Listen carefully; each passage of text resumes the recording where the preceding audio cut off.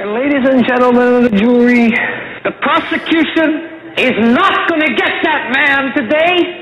No, because I'm going to get him.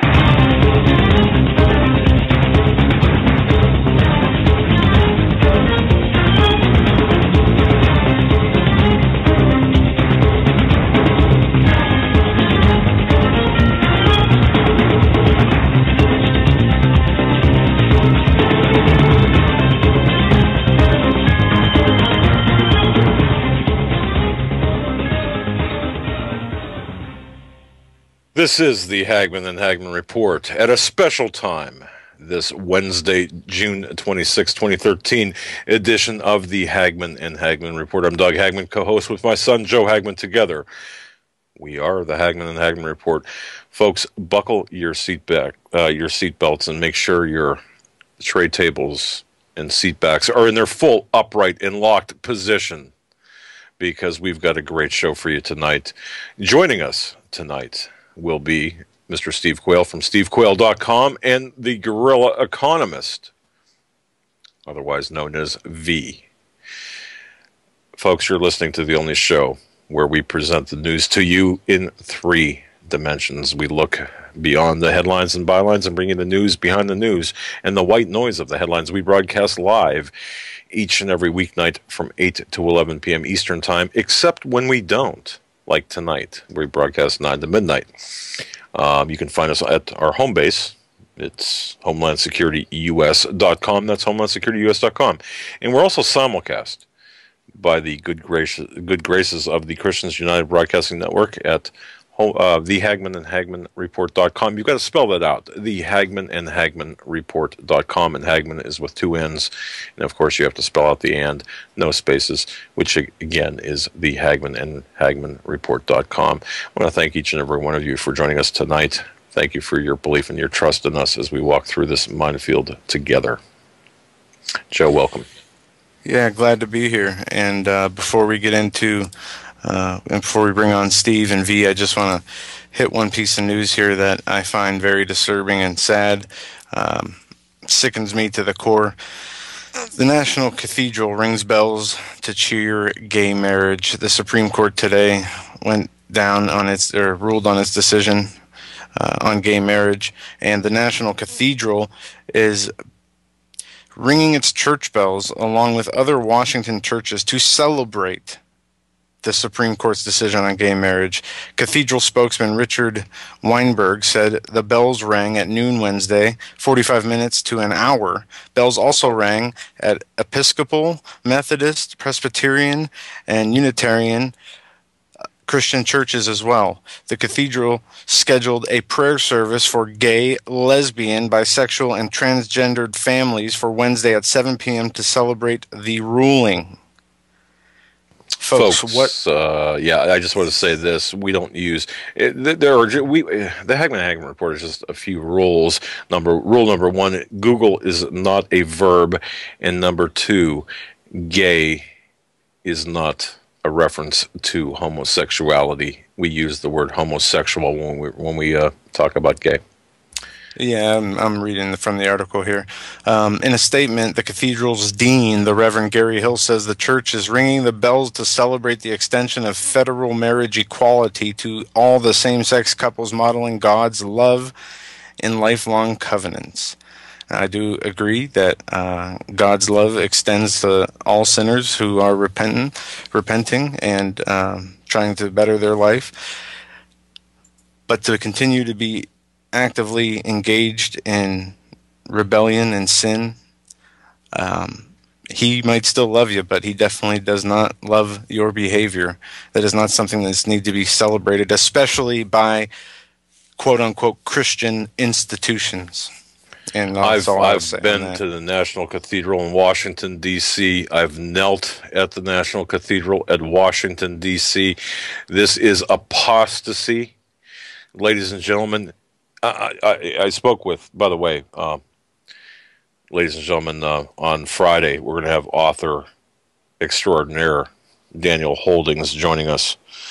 He's the author of As the Darkness Falls, among other books. His website is danielholdings.com, but I talked with him this morning, and I've got to tell you, Christians need to be bold. We need to take a stand. It is beyond the time for tolerance of evil, as tolerance itself becomes evil when we tolerate evil. With that, Joe, I'm going to turn it over to you. We're not supposed to hate the people. We're supposed to hate the sin. We're still supposed to love the people, but we don't have to accept what they're doing as proper or anything, like they proclaim in this national cathedral as it is some kind of victory for Christians. That is completely a misleading statement. And the people who are attending these churches with these preachers who are ringing their bells in celebration of this should flee these churches as soon as possible. And with that, we're going to bring on our guests. First, I'm going to bring on Steve. Steve, I know you had this story on your website tonight, or today. You got anything you want to say about this story before we get into our show? Yeah, I want to share that I've been just sensing such a great spirit of grief and mourning. And Joe, at 6:08 tonight, and I was praying about tonight's show. We're not going to talk about this tonight, what the Lord gave me. I haven't had a prophecy given to me in 2 years, this strong and forceful. The last time and in case people don't know, I'm not a prophet, but the testimony of Jesus is the spirit of prophecy. And it's unlike most of the prophets that are out there. And for those of you that have gone to my website, stevequayle.com, I encourage you to go and read the prophetic words that God has given to me over the years. They're usually separated by a couple of years. But the Lord absolutely, I will share this on Sunday night when Pastor Langford, and there's a reason I'm not sharing it tonight, okay? I don't share anything until it sets with my spirit and I get the okay. The Lord said, not tonight, Steve, Sunday. Tonight, I want you to absolutely give the last. And when I say the last, I'm not saying that God's saying that everything falls down next week, but it's so imperative. But when I got the thing about this, about the National Cathedral in my spirit, do you know what the Lord calls it? He calls it the sanctuary of Satan. Now, wow. Those are words that I have never used concerning the National Cathedral. I was a little bit more guttural and blunt, and for the sake of brevity and not taking away from tonight's topic, but on Sunday night, the Lord willing, Doug, I have about a 3 or 4 pager, depending on how my handwriting types out. And like I say, thank those of you who are praying for my eyes, because my eyes are just giving me fits. So the thing is that I will share it, but Joe, all I can say to you is this: the fury of the Lord is over this land. And if God's people don't understand His holiness, His justice, and the history of the Old Testament, I have seen nothing but disgusting emails from supposedly Christians coming into my email box all the time, saying, give it up, Steve, you don't need to go there. No, I need to go there because God's judgment will fall on the National Cathedral. You mark my words. I don't know when, I don't know how, but I can tell you this: the Lord basically gave me 3 to 4 pages of a very specific word concerning what He's going to do now. And ladies and gentlemen, this is not a laughing matter. This isn't even a matter of political correctness. This is direct defiance of the holiness of the living God, the high and holy one. And I will share this, one part of it. He said, the jury of heaven has already decided. I will now move. You see, God has given us space to repent and space to repent. And He also gave a very strong word. But Doug, I'll just share this with you. I would hope that Sunday night, Pastor Langford and I are going to basically be talking about turning your eyes upon Jesus and what that really means to be transformed by the Spirit and the power of the living God. We all need to be transformed. Thank the Lord He isn't leaving me in the mess that I've made of my life. And thank God for all of you intercessors. I want you to know that when I say thank you, I mean it with all my heart. And thank you for praying for V's safety. Thank you for praying for Doug and Joe's safety and Pastor Langford's safety. Because, ladies and gentlemen, some of you don't even know that there be anything such as front lines. Well, we're on them tonight. And with that said, the financial world is facing the most cataclysmic and tumultuous upheaval yet ever seen in the history of the world, because even empires were usually geographically confined to their own boundaries. Even if they were conquering, they still had limitations. Now we are without limitations. And when the Bible says, woe, unto you inhabitants of the earth. And when the Bible goes into great detail in the book of Revelation about no man being able to buy, sell, or trade except he take the mark of the beast and the number of his name, I cannot tell you, I have never seen such a wimpier portrayal in my emails, Doug, and I am more than happy to send them to you, and such total denial of the faith and lack of understanding of the character and nature of God. So Sunday night, that's what we're going to be talking about, and I'll send you the official title. But as V and I were talking, and we talked early this morning, we are in such a state of flux that even Jim Rogers, quote, "This is too insane, and I'm afraid we're all going to suffer for the rest of this decade." My goal is that not only that you don't suffer for the rest of the decade in your plans, hopes, dreams, but you don't suffer eternally. So I'd like to turn over to V because I've asked V to address the whole issue of what's really going on. And, when we tell people that the dollar's lost 97% of its purchasing power, somebody says, well, wages have increased. Well, if you take the actual wages and put them into the same context as the dollars of yesterday, listen, literally, people who think they're making $20, $25 an hour are making $2.50 an hour in the old context. And so, obviously, the middle class is destroyed. I want to say something. You can no longer say is going to be or is in the process of be. It's done. It's finished. It's over. And it's amazing that most people cannot break free of their routine and bias and their, what I would call, Keynesian training to see the forest through the trees. The forest can be on fire, and people say, well, as long as it's not burning my house down, I don't care, because they wouldn't make the effort to make sure there were no fires that were capable of burning anyone's house down. They will care. Unfortunately, it's going to be at the cost of unless they repent, their eternal destiny, but their early existence is going to be shortened dramatically. So, V, let's talk tonight about the dragon, what's going on, and lay out for people, make this complex economic theory that's really basically simple, which says that they've sold us a bunch of bull manure, packaged it in derivatives, but let's share what's going on with China, because China owns us now, and we are literally the servant of the lender, and all of the deals being cut in 3-day meetings between the President of China and the President of the United States. I think most people would vomit if they knew what took place. Go ahead, V. Well, it's great to be back with you guys again, and it's been pretty much a very, very, very hectic trading day over at Wall Street. Past week or so, it's been absolutely insane, just as I feared and just as I talked about many times on the broadcast when I said, hey, look for them to take down gold and silver. These are the level that's going to be at. They could even take it even further down. And we're there. We are right now at the, folks, what's happening is nobody's selling. Okay, I'm going to repeat this again. Nobody is selling physical gold or silver. It's just nobody's selling it. All they're doing is just a paper dump, getting all the chickens afraid, getting all the suckers back into the bond market. Because what I feared is going to happen is it already happened and it's happening now. We're seeing massive bond sell-offs in the U.S. bond market, and that's occurred all last month, and it's occurring this month as well. And there's a panic. There's definitely a panic in the bond market because now the question of America's credibility is coming into play.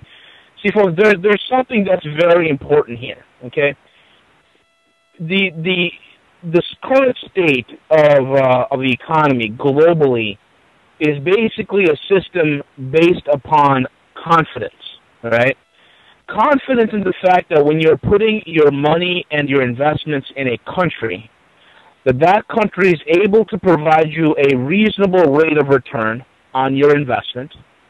That country has a stable enough government in order for your investment to be secure, and that country's monetary policy is not an insane lunatic type policy, that their policy monetarily is sound. We have lost, for the first time in the history of this country, we have lost all three. The world now sees us for the lunatics that we are. The world now sees us for the Ponzi scheme that we are. And shame on us. shame on us, the public, for sitting here and allowing our good name to be dragged through the mud by sold-out, bought and paid for politicians who care not what happens to this great land. This is what we've come to. We've come to the point where our monetary policies, people see it, that when we begin to manipulate gold and silver in our banks, the Chinese look and laugh. When we begin to manipulate the gold, the real hard assets that are being sold and bought globally, and we begin to beat down the price below the actual cost it costs to unearth the metal, the Chinese go ahead and laugh. The Indians look at us like we're crazy, and the Russians look at us and they snicker. Because they understand that, folks, the emperor is not only having no clothes, but the emperor is no longer emperor. We are a pauper. We're a peasant who is currently trying to pretend to be a king. What's going on in China? You see, I'm hearing a lot of reports. I mean, it's all over the Wall Street Journal. It's on the Economist, the Bloomberg, Reuters. They're all talking about, credit crisis in China. Oh, China's shadow banking system. 99.99% of these idiots have no idea what China's shadow banking system really is, okay? And I'm going to explain that to you, and I'm going to show you how screwed we are in the process. China's shadow banking is this. There's two banking systems. First is the regular banking system with regulated and sanctioned banks that function as, traditional banks would. Okay, you can put your deposits there, you get your transactions, you move it to different various types of investment vehicles. Then you have the shadow banking group. And the shadow banking at the lowest level is basically, it could be somebody who is a pawn shop owner. He's a pawnbroker. He can loan you money. Sometimes it's a leasing company. They're able to lease you some money that, or some sort of collateral for a loan or a project that you need to do. Oftentimes, it's an insurance firm. But the biggest component in China's shadow banking, which are equivalent to the biggest banks in China, are the trust companies. And now these trust companies, there's about three big major ones, okay? These trust companies are not only established by the state and provincial governments and backed by the governments in China, which, by the way, folks, when they talk about, there's a credit crisis in China, let me tell you something. I wouldn't worry about it. China, especially the shadow banking industry in China, has ample liquidity. They are swimming in liquidity. They have enough liquidity to cover those risks. I would not worry about it. It is, for the most part, fear-mongering to get either some Chinese or Western investors out of China and back into the U.S. bond market, which I told you that they're going to try and do that, okay? The other thing about shadow banking, okay, it's basically backed by China's treasury, which also happens to be the biggest hoarder of cash in the world, okay? Nobody has more cash on hand than China's treasury. Nobody has more liquidity in the world than China's shadow banking. So people don't really understand how many loans are going out. That's all private. That's all sometimes on the books. It's sometimes off the books.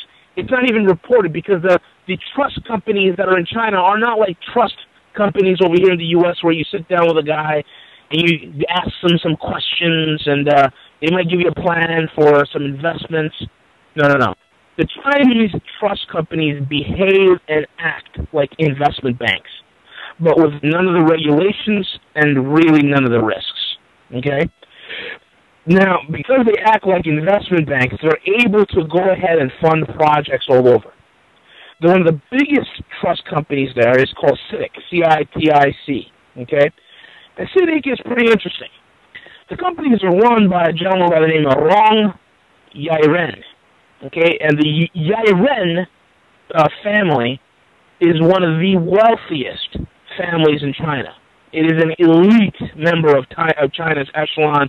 These people have money like you would not believe. In fact, the Yairen family during the 30s and the 40s were China's capitalist industrialists who stayed behind when in mainland China, when Chiang Kai-shek and the democratic component, made a beeline to Taiwan.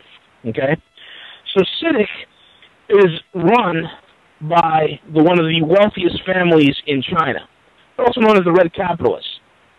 The other trust company is called Ping An Trust. That's part of China's largest insurance company, Ping An Insurance. Then you have China Industrial International Ltd. It's owned by, it's state-owned, okay, by Industrial Bank Company of China. Now, the banks and trusts work very, very closely together, okay? So when you're hearing reports of, oh, there's a bubble here, there's a bubble there, what about China? Look, with China, I'm going to make it real simple. China has two banking systems. And the simplest law that you guys need to remember is this. The more diversified a system is, the more resilient it is. And folks, you will not find, the way right now China is set up, you will not find a more resilient economic system in the world in the terms of they are ready for a crash. They are ready for the dollar to unhinge itself. They are ready for America to lose its superpower status. They are ready for the economy of the U.S. to go down. And they're ready for themselves to take a hit because they know that some of these bubbles have to burst. But those bubbles that they've created, they knew they had to create those bubbles in order to get ahead of the U.S. They knew about those bubbles. Those bubbles are basically sacrificial lambs.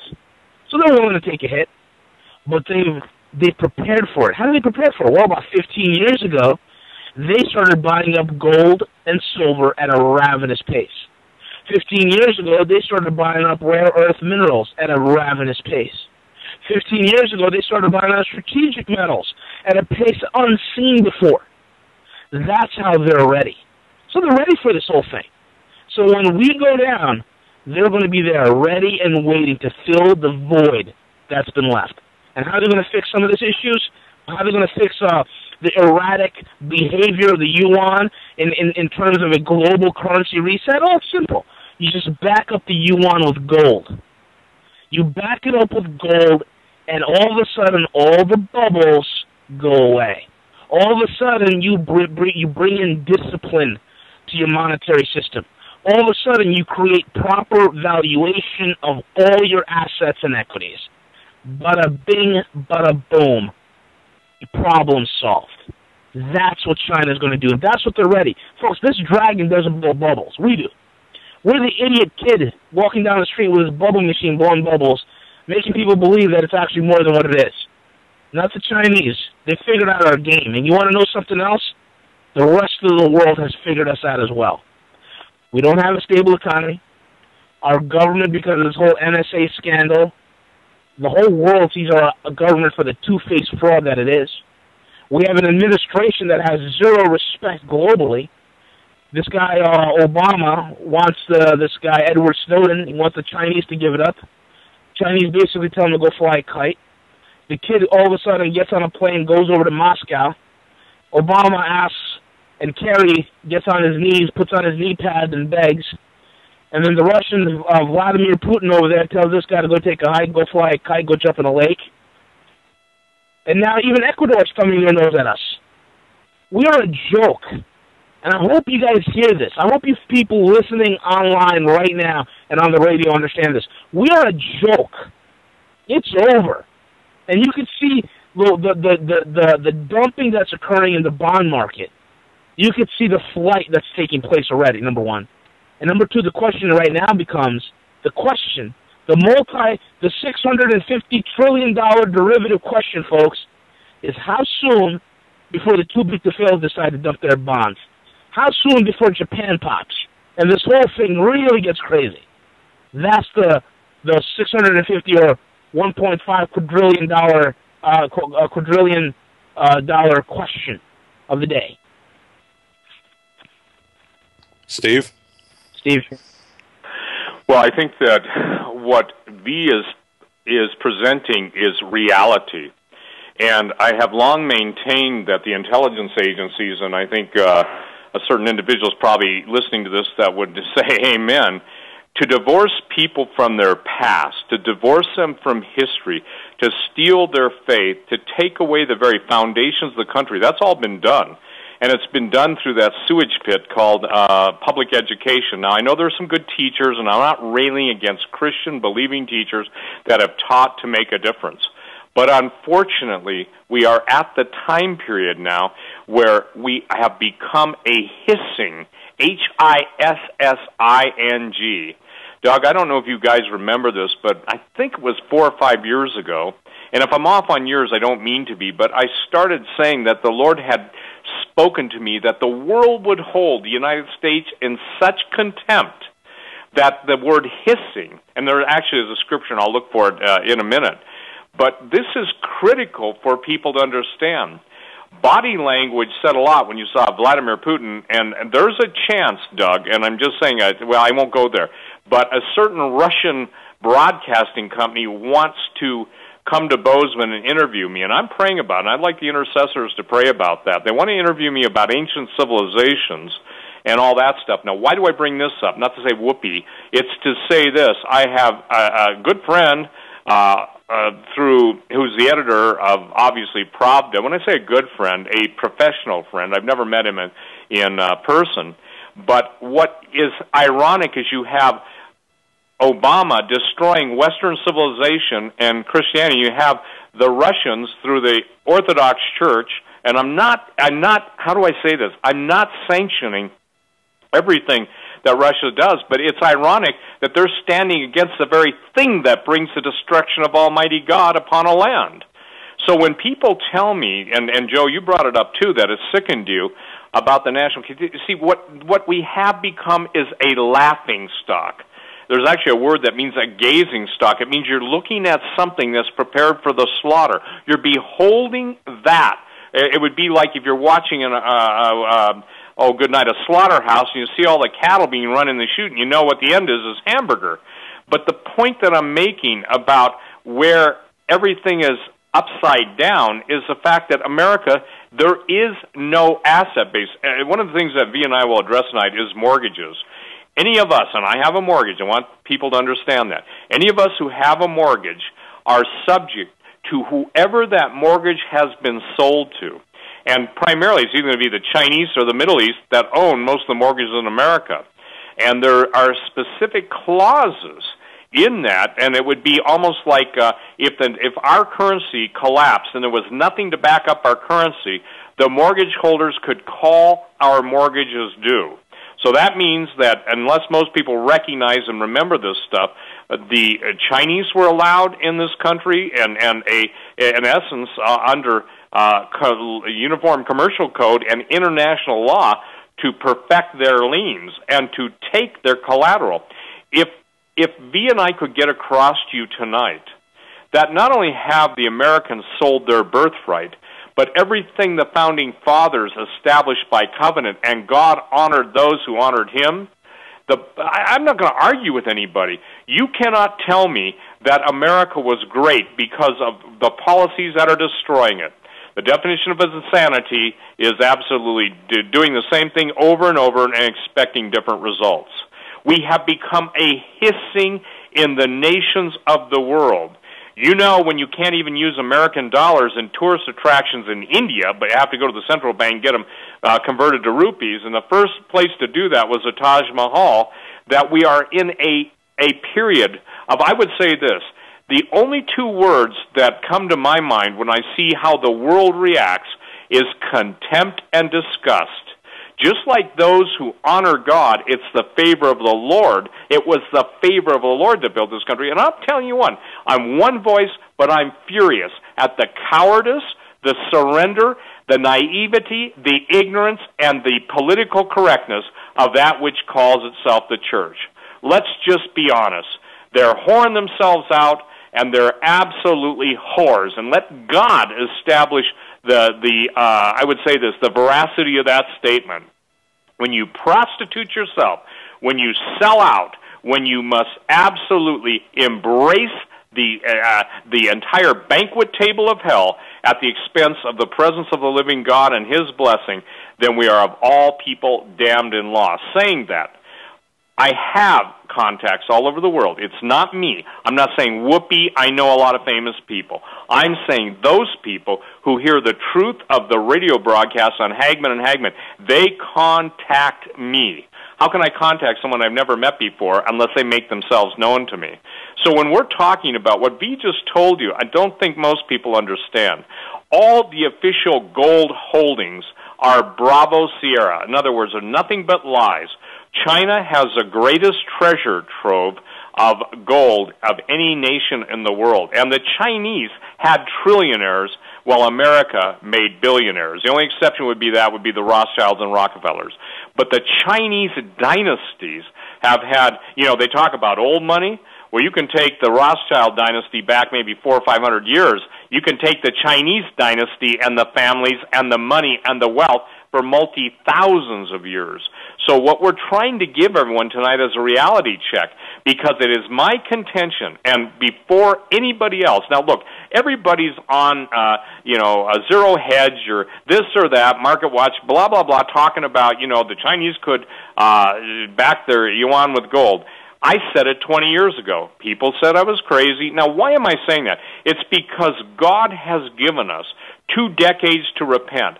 God has warned us not only for 2 decades, He's warned us through the mouth of the prophets of old. He's warned us through the Scripture. He's warned us through so many people that were sold out to Him that what was going to come, and yet it's come. And the church, I used to say, they do 3 things really well. They yawn, they burp, and they break wind, okay? Now, again, I'm not talking about the body of Christ. I'm not talking about the bride of Christ. I'm talking about a horrific monster that claims to be representing the King of Glory and only surrenders to the Prince of Hell. So this is critical. I'm using the most apocalyptic language that the Lord will give me in my tongue tonight, because, again, I know why the Scripture screams out, "Awake, awake, thou who dwellest in the dust." It's one thing to be created out of it, but it's another thing that, to surrender to the breath that gave the dust life and let Him lead us and guide us. This broadcast goes worldwide. I cannot tell you how many people in different countries, and they're captains of industry, some of them are incredibly wealthy, but they're knowing something. They're hearing truth. Truth is God's. We are vessels. If God pours through His truth through us, it's God's truth. And I get so tired. I have never met, and I like what V and I both are agreed on, and I'll turn it over to you, V, that the jackals and hyenas, do you know what they're both famous for? They can only yelp and tear apart that which is dead or dying.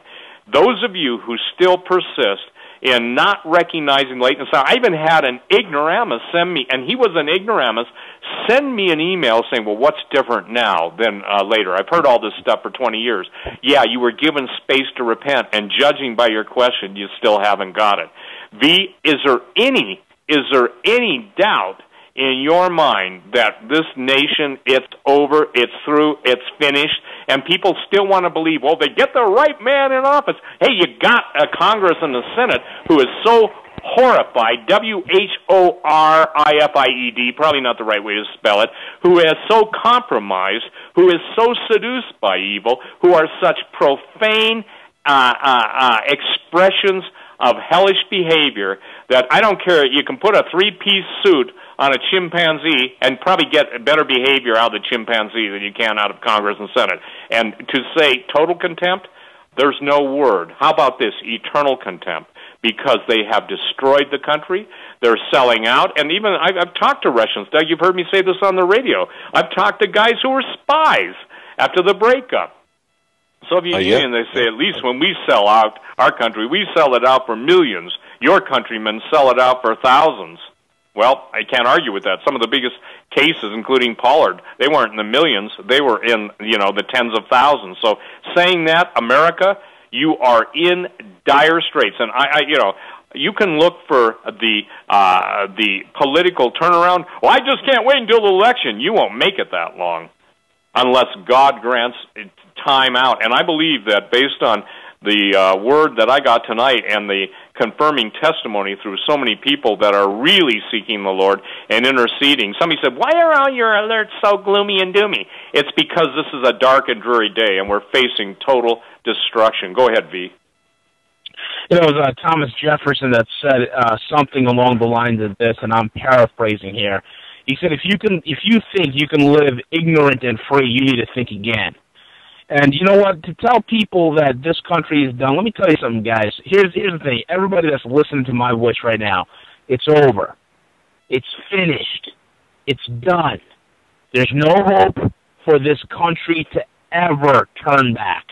There's no hope for this economy to come back. Now, you can do all the marchings you want to do. You can take your open carry pistols and show up in some town hall and yell and scream and hold up some signs and say that you're free. Let me tell you something. It's way past that point. You know, some of you morons out there think you're going to have some sort of revolution on your hands. Okay, good luck with that. Good luck with that. Because let me tell you something. The only way to fix this nation, is spiritually. If you guys will put down your picket signs and stop all of a sudden, I don't get the American mail. I really don't. You guys checked out 50 years ago. Most of you are hooked on porn and drugs. Now all of a sudden you want to pick up some picket signs? You want to put a gun in your backpack and act like a tough guy and march in Washington? What a joke. What a pathetic joke. What the men of this country needs to do is get back to the God that has called this country. Get back to the God who has formed this country. And get back to the principles that have founded and steered this country for the last 200 years. If we're able to get back on our knees and repent, that is the only way to get this nation back. And you're hearing that from the sound of a voice of a financial analyst telling you this. To get back to the Lord. That is the only thing, because we're done. Steve says it so beautifully, and I haven't heard anybody else say it so well. There are no political solutions for spiritual problems. And that's what we have. We have a massive spiritual problem. We're a joke. We're a festering, putrid mess that the world just wants to get rid of us. Do you guys understand that? The Chinese and the Russians look at us with contempt. We're pathetic. They just want to get rid of us. We treat our veterans like trash. We treat our active duty soldiers like guinea pigs. We don't even give them health benefits. You know, I was reading that suicide letter from that soldier who decided to pop himself because he would rather end his life because of all the horror and trauma that he witnessed in multiple tour after tour. I don't even know, 8-10 tours in Iraq.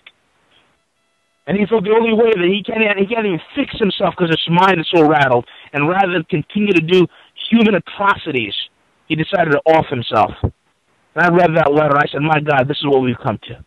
This is what we've come to. Where we got a punk little boy as president running around who gets punked by other nations, who people don't even respect the guy. It's unbelievable. Unbelievable. We have an economic system that's a total joke. That people today are, the housing prices were up last month 11%. People think they have money. Oh, look, housing recovery. What recovery? You got 34 million homes in shadow inventory. You got interest rates. The worst thing that can happen right now, interest rates. Steve, have you seen the 30 years? They're about 4.5% now. It's a jump of 50, 60 basis points. It's unbelievable. Unbelievable. And the people, the amount of investors that are shook and scared right now, they don't know where to go. Because right now the market is so volatile. It's in such disarray that the smart investors, the savvy ones what are they doing? They're continuing to buy up gold. They're buying up arable farmland. They're doing what they can do in order to shelter and protect themselves from what is to come. And then you got people wondering, Yeah. You know, V and Steve, I've just got to say this. It certainly it's one of two things that's taking place in America, aside from obviously the spiritual bankruptcy that we're in. Number one, where we're at right now, we got to by accident, which I highly doubt. Or number two, it is a orchestrated destruction of our economy. You know, after all, Ben Bernanke scored 1590s on his SATs, so he can't be stupid. And Obama, professor of his Harvard Law School. So we are witnessing, are we not, the orchestrated killing, the actual killing of our economy, of our sovereignty? Is this not an act of murder? Absolutely. You know, I was on the phone today with one of my clients in Germany, and Joe, if you're listening, how you doing out there? But anyway, one of the things that I told him is that because of what's going on in Germany, and I'll get to what's going on with the Eurozone and how bail-ins are becoming the standard of Western banking, and it's going to come it's already coming over here. I'll get to that. But, you know, what's happening, folks, is not an accident. Okay, they want to make you believe that this is all happenstance and accident, and this is something that was started and it got out of control because some mortgages were sold to people who had no idea what they were signing. Give me a break. Give me a break. They say that to you because they think you're stupid. Look, these are the guys. Okay, I've been around some of these guys. They have utter contempt for you. They have utter contempt for you. They don't even care about you. You're pathetic to them. And they think you're so stupid and that you're so prone to happenstance and believing in accidents that you know, they sell you the story. Folks, the only two options you have is this. Either A, we are here today in this economic mess because it is a giant accident. Okay? But you and I both know, especially in the inner workings of your mind, that part of your brain that still works, that this is a mathematical impossibility, that all these events will suddenly become a massive problem. You can't have an accident. An accident is you have one little issue, it's done, and a couple months later the market recovers. No, this is a controlled demolition of the United States economy. So the only options are either A, it's an accident, which it's a mathematical impossibility. So the only thing that's left with you is that these morons who are in control, they're really not morons. They're actually downright evil. And that's the choice you're left with. That your nation, your life, your future, your children's future is being sold out by a bunch of sold-out evil people. And that's the nicest way I could put it. Steve?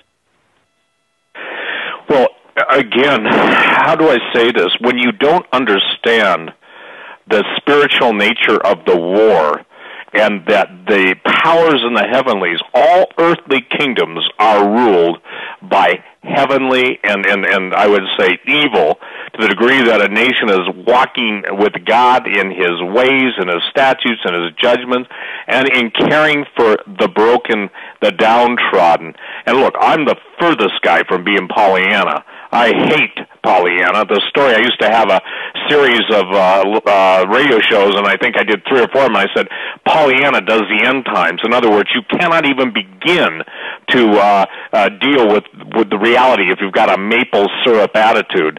But interesting, let me share something with you guys out of Ezekiel 27:36, because this is something that's amazing to me.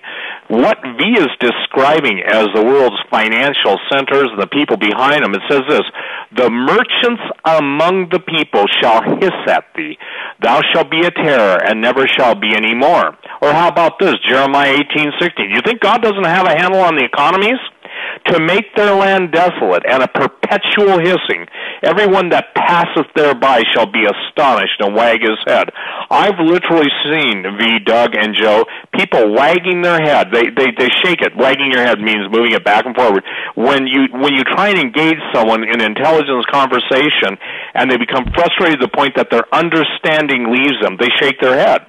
Or how about Jeremiah 19:8, and I will make the city desolate and a hissing. Everyone that passes thereby shall be astonished and hiss because of the plagues thereof. How about this one? Jeremiah 25:9, behold, I will send and take all the families of the north, saith the Lord, and Nebuchadnezzar, the king of Babylon, my servant, and will bring them against this land, and against the inhabitants thereof, and against all these nations round about, and will utterly destroy them, and make them an astonishment, and a hissing, and perpetual desolations. And then Jeremiah 29:18, and I will persecute them with the sword, with famine, and with pestilence, and will deliver them to be removed to all the kingdoms of the earth. That's what David Langford's talking about, captivity. To be a curse and astonishment, and a hissing and a reproach among all the nations, whither I have driven them. There was a time, and I am so sick of liberal vomit, putrefying puke at the mouth of ignorant, God-hating monsters, that they can get away with celebrating the very events that brought destruction. By the way, it wasn't just Sodom and Gomorrah that got whacked. It was Tyre and Sidon, too. And I have detailed where there are times that are the groups of people are so outspoken, their contempt for God, that literally the thunder and the lightning from heaven. I think that's why God never even let John understand, or if he did understand, he wasn't allowed to share with us what the seven thunders are. And I don't know. No man knows what they are. If any man would have known, it would have been John. So if you hear somebody giving you, hey, I know what the seven thunders are, yeah, it's Seagram 7. He had too much of it. And I'm serious about that.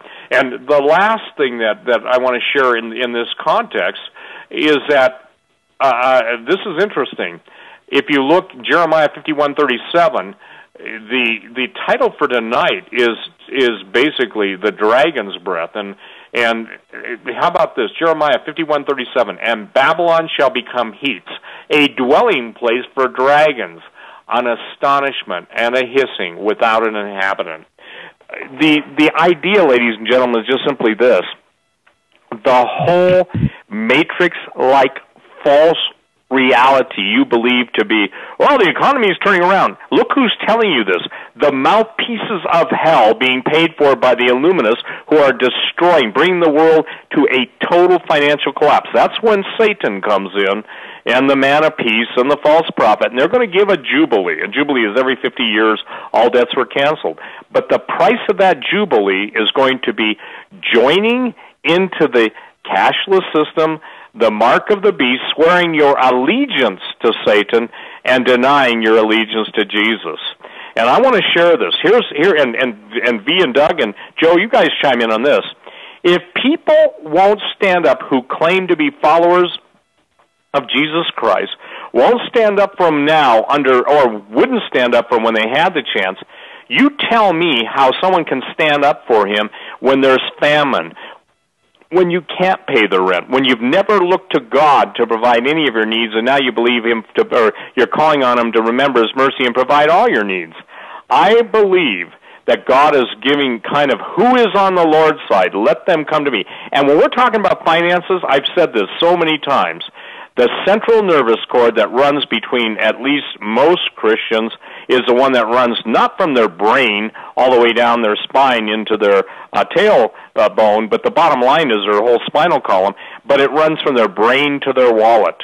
And guess what? The little g of this world, the little god of this world, has so blinded mankind. Who but the arch deceiver could get people to believe that worthless paper is something other than worthless paper, and that gold and silver. I had a man contact me on behalf of another man, has $1 million portfolio. I don't know his name, so I'm not talking out of school. And that guy wants to sell his gold and silver and go back into paper. And so I see how the scripture is very clear. It's not those who start the race, it's those who finish the race. Go ahead, Doug. Wow. No, you just blew me away by that comment. So you've got somebody who wants to dump $1 million of gold and silver for fiat currency. That's just wonderful. Wow. Well, I just want not to me. Yeah, I get that. Go ahead. I just want to, I'll tell you, for an economist with credentials, and folks, you can go to HomelandSecurityUS.com and V's credentials are, his street creds are on our website. This is a man who is talking from experience. He's got the scars to prove, and scars and stars to prove who his experience. But calling everyone to repent, and I think that's very important. But V, let me ask you this: have we not exploited our position as a country with respect to being the world's reserve currency? I mean, our most valuable export at this point is the U.S. dollar, is it not? Yep, and as we're on the air right now talking to all the countries in the world that are listening into us right now, those on the internet, those on the radio, 50% of the largest economies in the world have already set up currency exchanges in order to trade amongst themselves without using the dollar. So the confidence, and like I said in the beginning of this broadcast, this is a monetary system that is built on sheer confidence. So once that confidence is shaken, and you need three things in order to maintain confidence. Number one, you need a stable government. Number two, you need a stable economy. And number three, you need, the most importantly, the stable monetary policies. All three of these things we have lost total credibility in. So yeah, we have totally compromised ourselves as a global reserve currency. People just hold on to us because out of confusion and fear. Nobody in their right mind wants to hold the dollar. The Chinese don't want to hold the dollar. The Indians don't want to hold the dollar. The Middle Easterners don't want to hold the dollar. The Russians don't want to hold the dollar.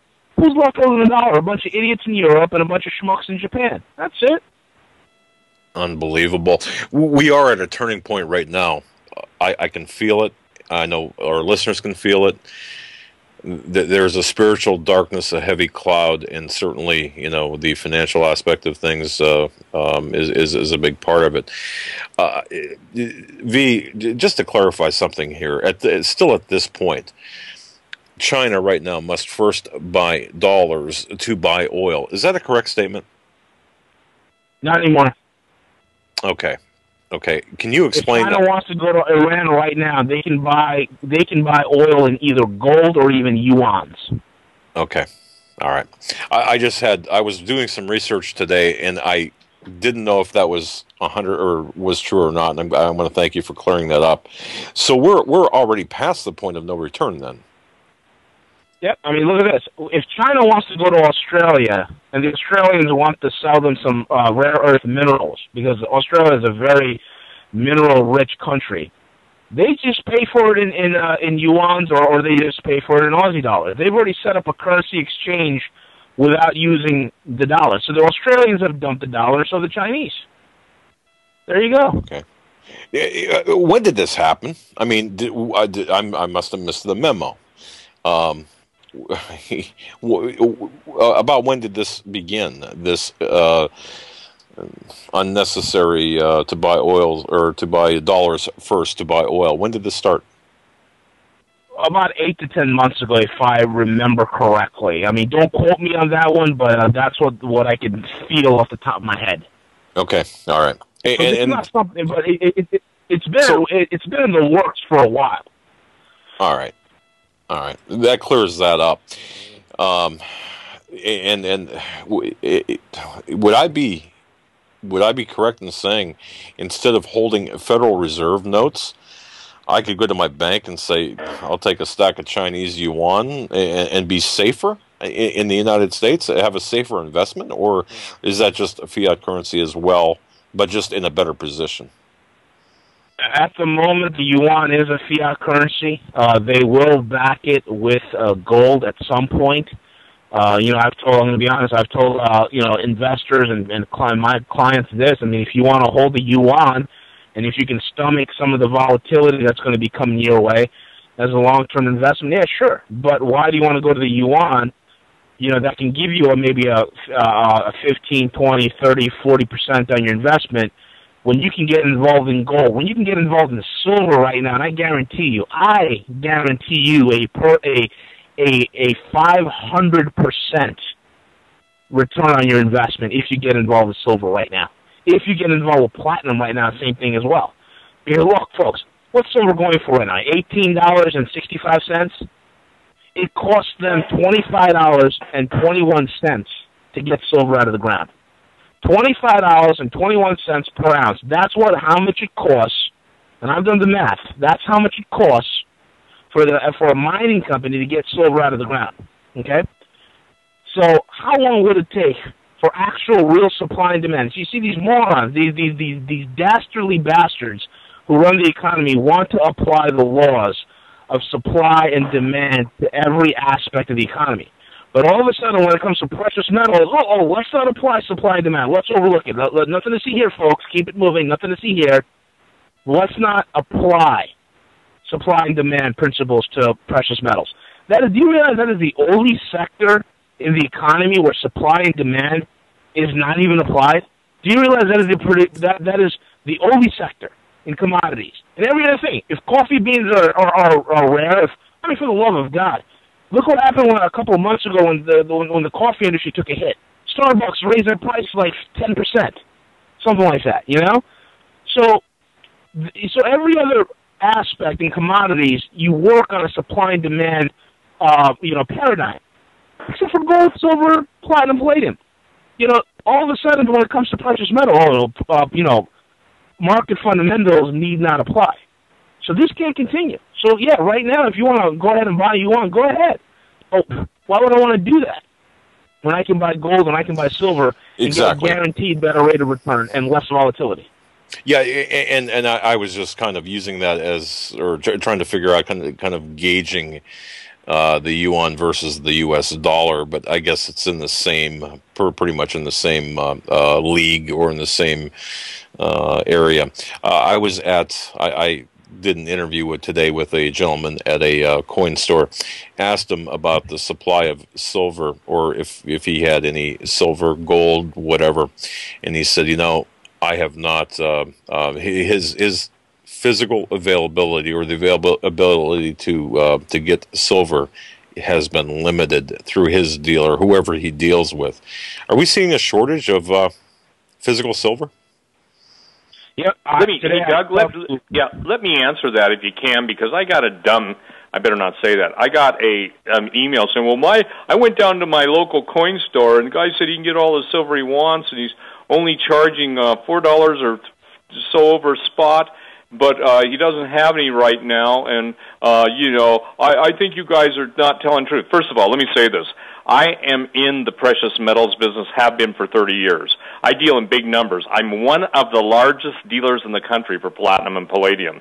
And I told one of my clients today, I said, and I won't say her name, I said, but you were really, two of my ladies, the ladies are typically smarter than the men. They both put their money in the platinum and palladium. And by the way, right now, gold is up $14.30 from its low. Silver's up 24 cents. 19. It's a question of size. Sure, there are dealers with 50 ounces of silver or 100 ounces of silver, but when you talk to the billion-dollar companies, there's only about a half a dozen, 6 actual dealers, maybe 8 now, that are directly up with the U.S. Mint. And every day or every other day, a story will come out that Silver Eagles are selling more in 1 month than the previous 6 months, or more in 1 day than the previous month. But any way you cut it, the thing that most people don't understand is you have to talk about the scale. The scale means what type of purchases. When I bought in the last, let's say, I'm just giving this is a real-world example. When I bought 400 ounces of platinum, I took 2 of the largest distributors in the United States and also in the world. I took the available platinum that was available for my clients. Now, I have to, when I sell metals, I make sure that I get them. So when I go out and I say to the broker A, or wholesaler A or wholesaler B, what's it going to cost? And they say, well, it used to cost this, but now it's going to cost this much. I paid this much. I don't reference spot because I'm the guy that said 20 years ago the markets would diverge, and every day I get an email saying, you were right, you were right. So what I would tell people is this. It's one thing when you can find 100 or 200 ounces at your local dealer. Try and find 10,000 ounces of silver to be shipped immediately, and then see what price you have to pay. Let me tell you why I have metals and no one else does. Because I have already made the transition. I'm watching the Chinese. I can learn a lot from people who, invented toilet paper, and I can also learn a lot from those who are trying to put out toilet paper and call it currency or a medium of barter exchange. That's the U.S. dollar. So what I'm saying specifically is it's the position of scale.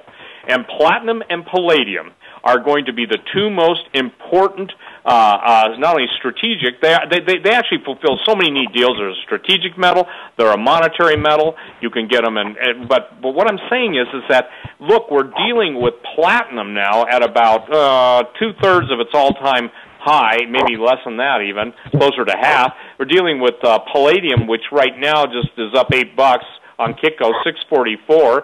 So what I'm telling people is this, is the issue is going to be, can you buy it at all? And based on someone who basically is in the market, and I talk to people all over the market, I track down people in Singapore, I track them down in London, I track them down in Dubai, and so does V. We're not giving you BS or telling you it doesn't exist. Sure, if you want to wait 4 to 6 weeks on the come, meaning maybe it'll be available, then do that. But I'm telling you, you're crazy because you cannot, how do I say this? It is supply and demand, but that doesn't figure in to the American. Here's real simple. Is this an exaggeration? You probably have to answer it after we come back. But America is the only nation in history that had a hard metal, if you will, monetary system that abandoned it for the lies of the banker and their fancy paper. Actually, China tried to do it, and the emperor that did it got thrown out, and a new emperor came in and basically reestablished the gold and silver. So, Doug, do we need to take a break and answer that after the V, hold that thought, V and Steve, because we're up against a hard break here. Ladies and gentlemen, you're listening to a fantastic show with our special guest, Mr. Steve Quayle, stevequayle.com, and V, the Guerrilla Economist, trench warfare for the financial end times. And folks, navigate to stevequayle.com. That is stevequayle.com. And on the top right hand side of Steve's website, stevequayle.com, the Guerrilla Economist updates right there at your fingertips. And what a great service V is doing, folks. We're going to be right back after these messages. You're listening to the Hagmann and Hagmann Report on this, the 26th day of June, 2013. I'm Doug Hagmann. With me is my co-host, Joe Hagmann. Together, we are the Hagmann and Hagmann Report. We're right back after this.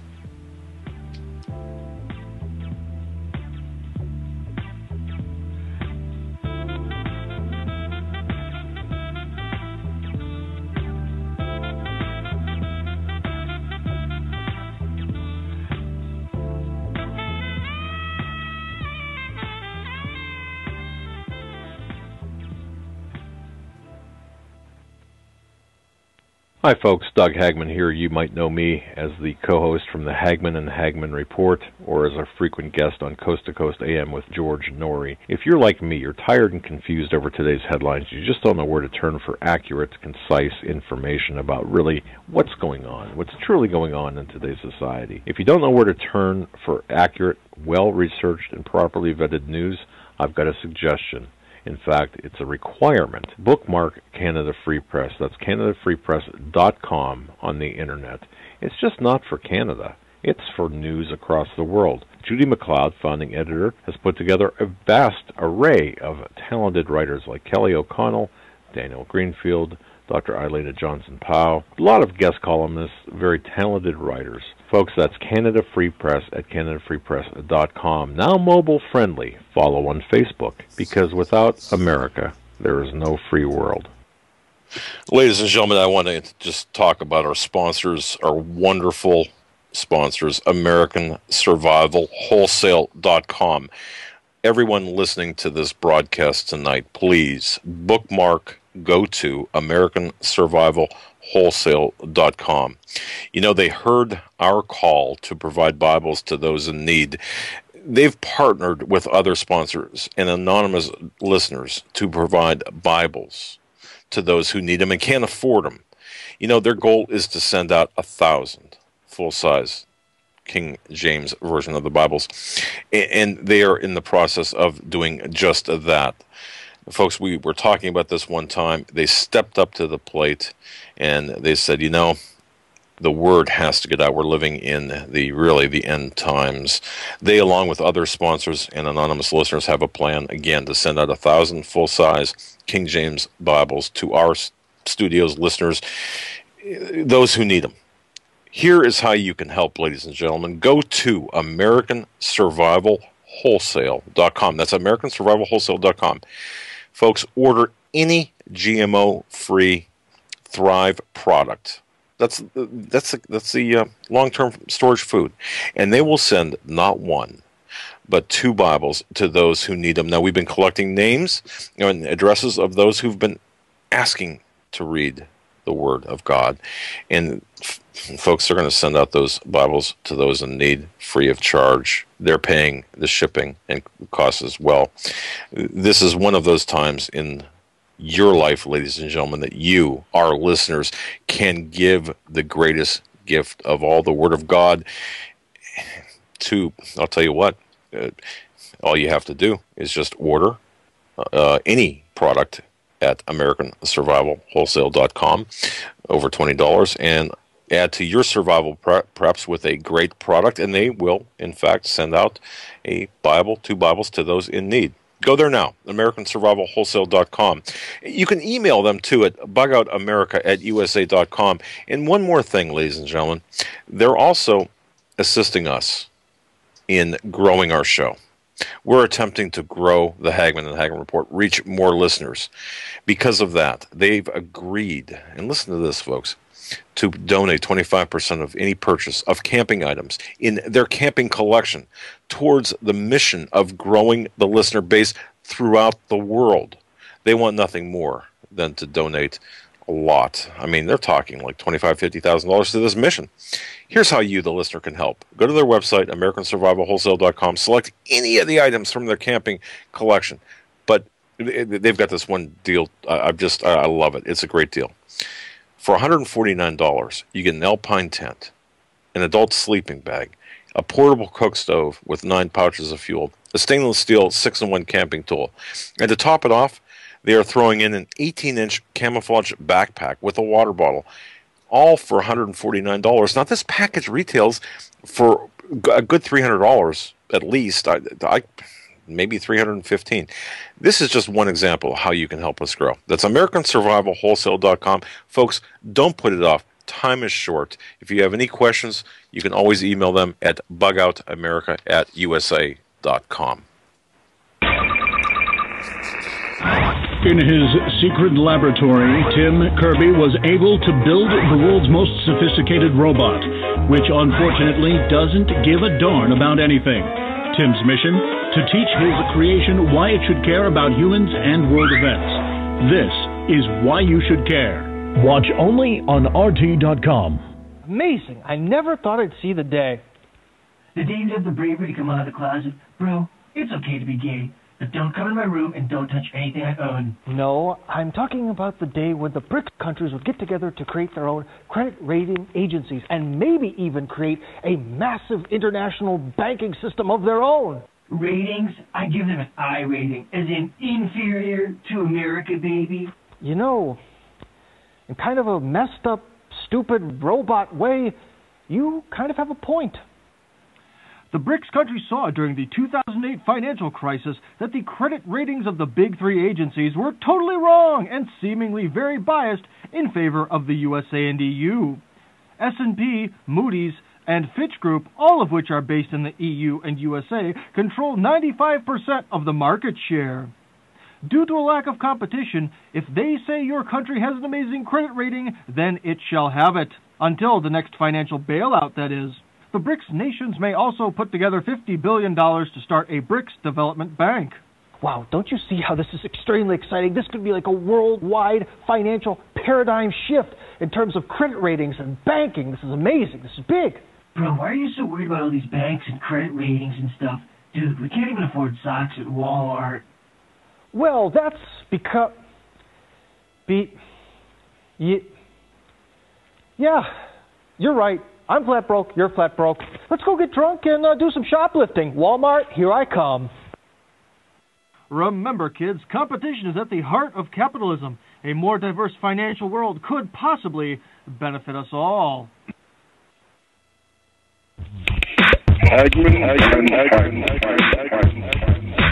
You want answers? I think I'm entitled. You want answers? I want the truth. You can't handle the truth.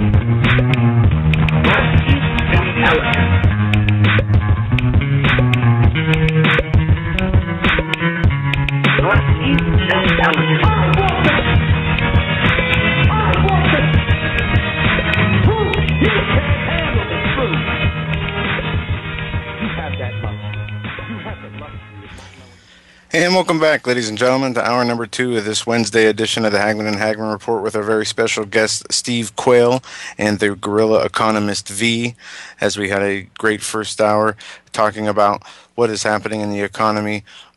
Prices of metals have been dropping. The stock market has been dropping. All things seem to be very unstable at the moment. People are unsure of what is going to happen. People are even asking lots of questions. I see when. The biggest question is, when is this all going to come down? And obviously we don't know the answer to that, but we are seeing it in slow motion. With that, I'll give it back to Steve. As V dropped off, I'm going to have to bring him back on, and he's back on now. So take it away, gentlemen. Well, V, I'd asked you a question, and I want to give you the chance to, take it from where I left it, because it's critical that people understand. Jesus said that where a man's treasure is, there would his heart be also. I really believe that the whole fiat money system was to divorce people from the reality of the living God and his just measures. That's why I love Bobby Brown's just measures, because Bobby gets it. But the point is that even Christians, I see it. I know you counsel pastors and you counsel others, but they don't get the fact that when they put their heart and treasure into the paper fiat system, and then they lose it all somehow, Lord giveth, the Lord taketh away. That's contrary to the parable of the talents. So would you go ahead and just, answer the question I'd asked before the show, before the break? Yeah, the thing is that, it's a true saying when the Bible says, my people die for lack of knowledge. And Steve, your question, could you repeat that question? Because on my phone line, I was cutting in and out. Well, the thing that I wanted you to basically address is the fact that the printing of paper was grand theft, and the divorcing of the paper markets, I guess I would almost say this, the ultimate honeypot or the ultimate seduction away from reality has been the paper market. By the way, the BRIC nations, when they first started to form, they had decided a couple years ago that they were going to get away from the U.S. dollar. And it's interesting, ladies and gentlemen, that the contempt that's out there is only increasing. So I guess what I was asking is the disconnect, between the idea that paper is real and real commodities are not real. I know that almost sounds like an oxymoron, but you know what I'm saying. Yeah, absolutely. What they've done is this, okay? They basically created a system, number one, and they created a propaganda media manipulation as well, and they, through psychological conditioning and incrementalism, they made you believe that the paper that they print is actually worth something. They make you believe that it actually has value. So thus, I can walk down the street in New York City, have an ounce of gold or an ounce of silver, and I could ask the average idiot on the street, hey, how much do you think this coin is? And literally, if I take out a silver coin, people will think that it's 50 cents. People will think it's worth $1. That is the mental disconnect that people have. And this is done through mass conditioning, okay? Because the elites know, look, the gold and silver, real assets are finite resources, okay? You have to control finite resources in order to put yourself into a position of power and authority and to be able to leverage that power and authority. You have to control real assets. Now, once you've controlled real assets, you can issue these intangibles, these fake legal tender, so to speak, all right, and that's your dollars. And they make you believe that these dollars have power. They make you believe that you're somebody because, oh, look at so-and-so, he's a multi-millionaire. He's a nothing. He's a nobody, you know? And so they make you have an idea where you spend your life, your energy, your time, your savings, your passions, you waste yourself and you work yourself to the bone so you can acquire more paper. Meanwhile, the real elites are buying hard assets. That's the difference, okay? The paper world was designed for us to play around in. We're like a bunch of kids playing in a sandbox. And we think that whatever sand castle we build or whatever structure we concoct has some sort of validity to it.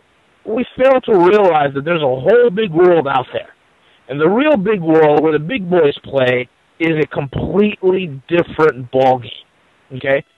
We're very infantile in our thinking, okay? And because they're able to control the ebb and flow of information, because they're able to have mass conditioning of people's minds, they're able to create a false reality, making you think that there's hope in paper. There really isn't, okay?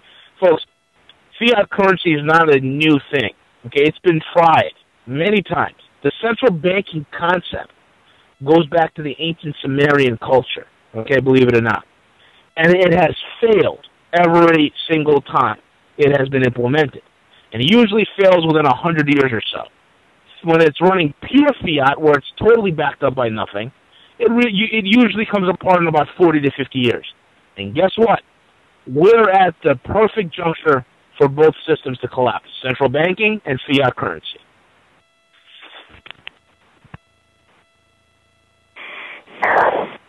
Steve, wow. Okay. Yep. That's a mouthful. I mean, here's hey, Doug, let me set something straight because I know that this is hard. Here's the thing. Everybody who has lived in the world, let's just call it that was, is bound by not only normalcy bias, but I would call the expectation of normalcy, okay? In other words, hey, today's another day. Hey, it didn't happen. It doesn't. That's why you get anybody who asks the question, when's it going to happen, is missing the point. It's happening. I will not answer that question anymore. And I'm going to ask everybody. I'm going to give everybody a test. It's real simple. One question, one quiz. What would you do different than you've already done if you knew you only had 24 hours? In 24 hours, your credit cards won't work. In 24 hours, anything you had in the bank is gone. In 24 hours, there's a mass panic at the stores. In 24 hours, there's no gallons of gasoline to be purchased anymore in the open market because they're shut down. In 24 hours, there's a curfew. You can't leave your house in 24 hours or less. You know, if you're on the red list, and that's a gun owner primarily, anybody who's outspoken, radio talk show hosts, anybody who's been telling the truth. See, when you have invented or fabricated a world based on lies, telling the truth is a dangerous thing to the liars that be. So for those of you who still send me or V, and I think we've been asked that question, Doug, you say you refer to it or infer that it's in the thing, when. Anybody who asks that question, I'm going to say this. I'm sorry to be offensive. I don't mean to be. I'm not trying to be unkind, but you're deaf and you're blind. Because what you're looking for is an event, and you're not seeing everything that's taking place. Now, get mad at me, and I hope that makes you run right down to the supermarket. Because, ladies and gentlemen, we're seeing the failure of the distribution of just-in-time inventory.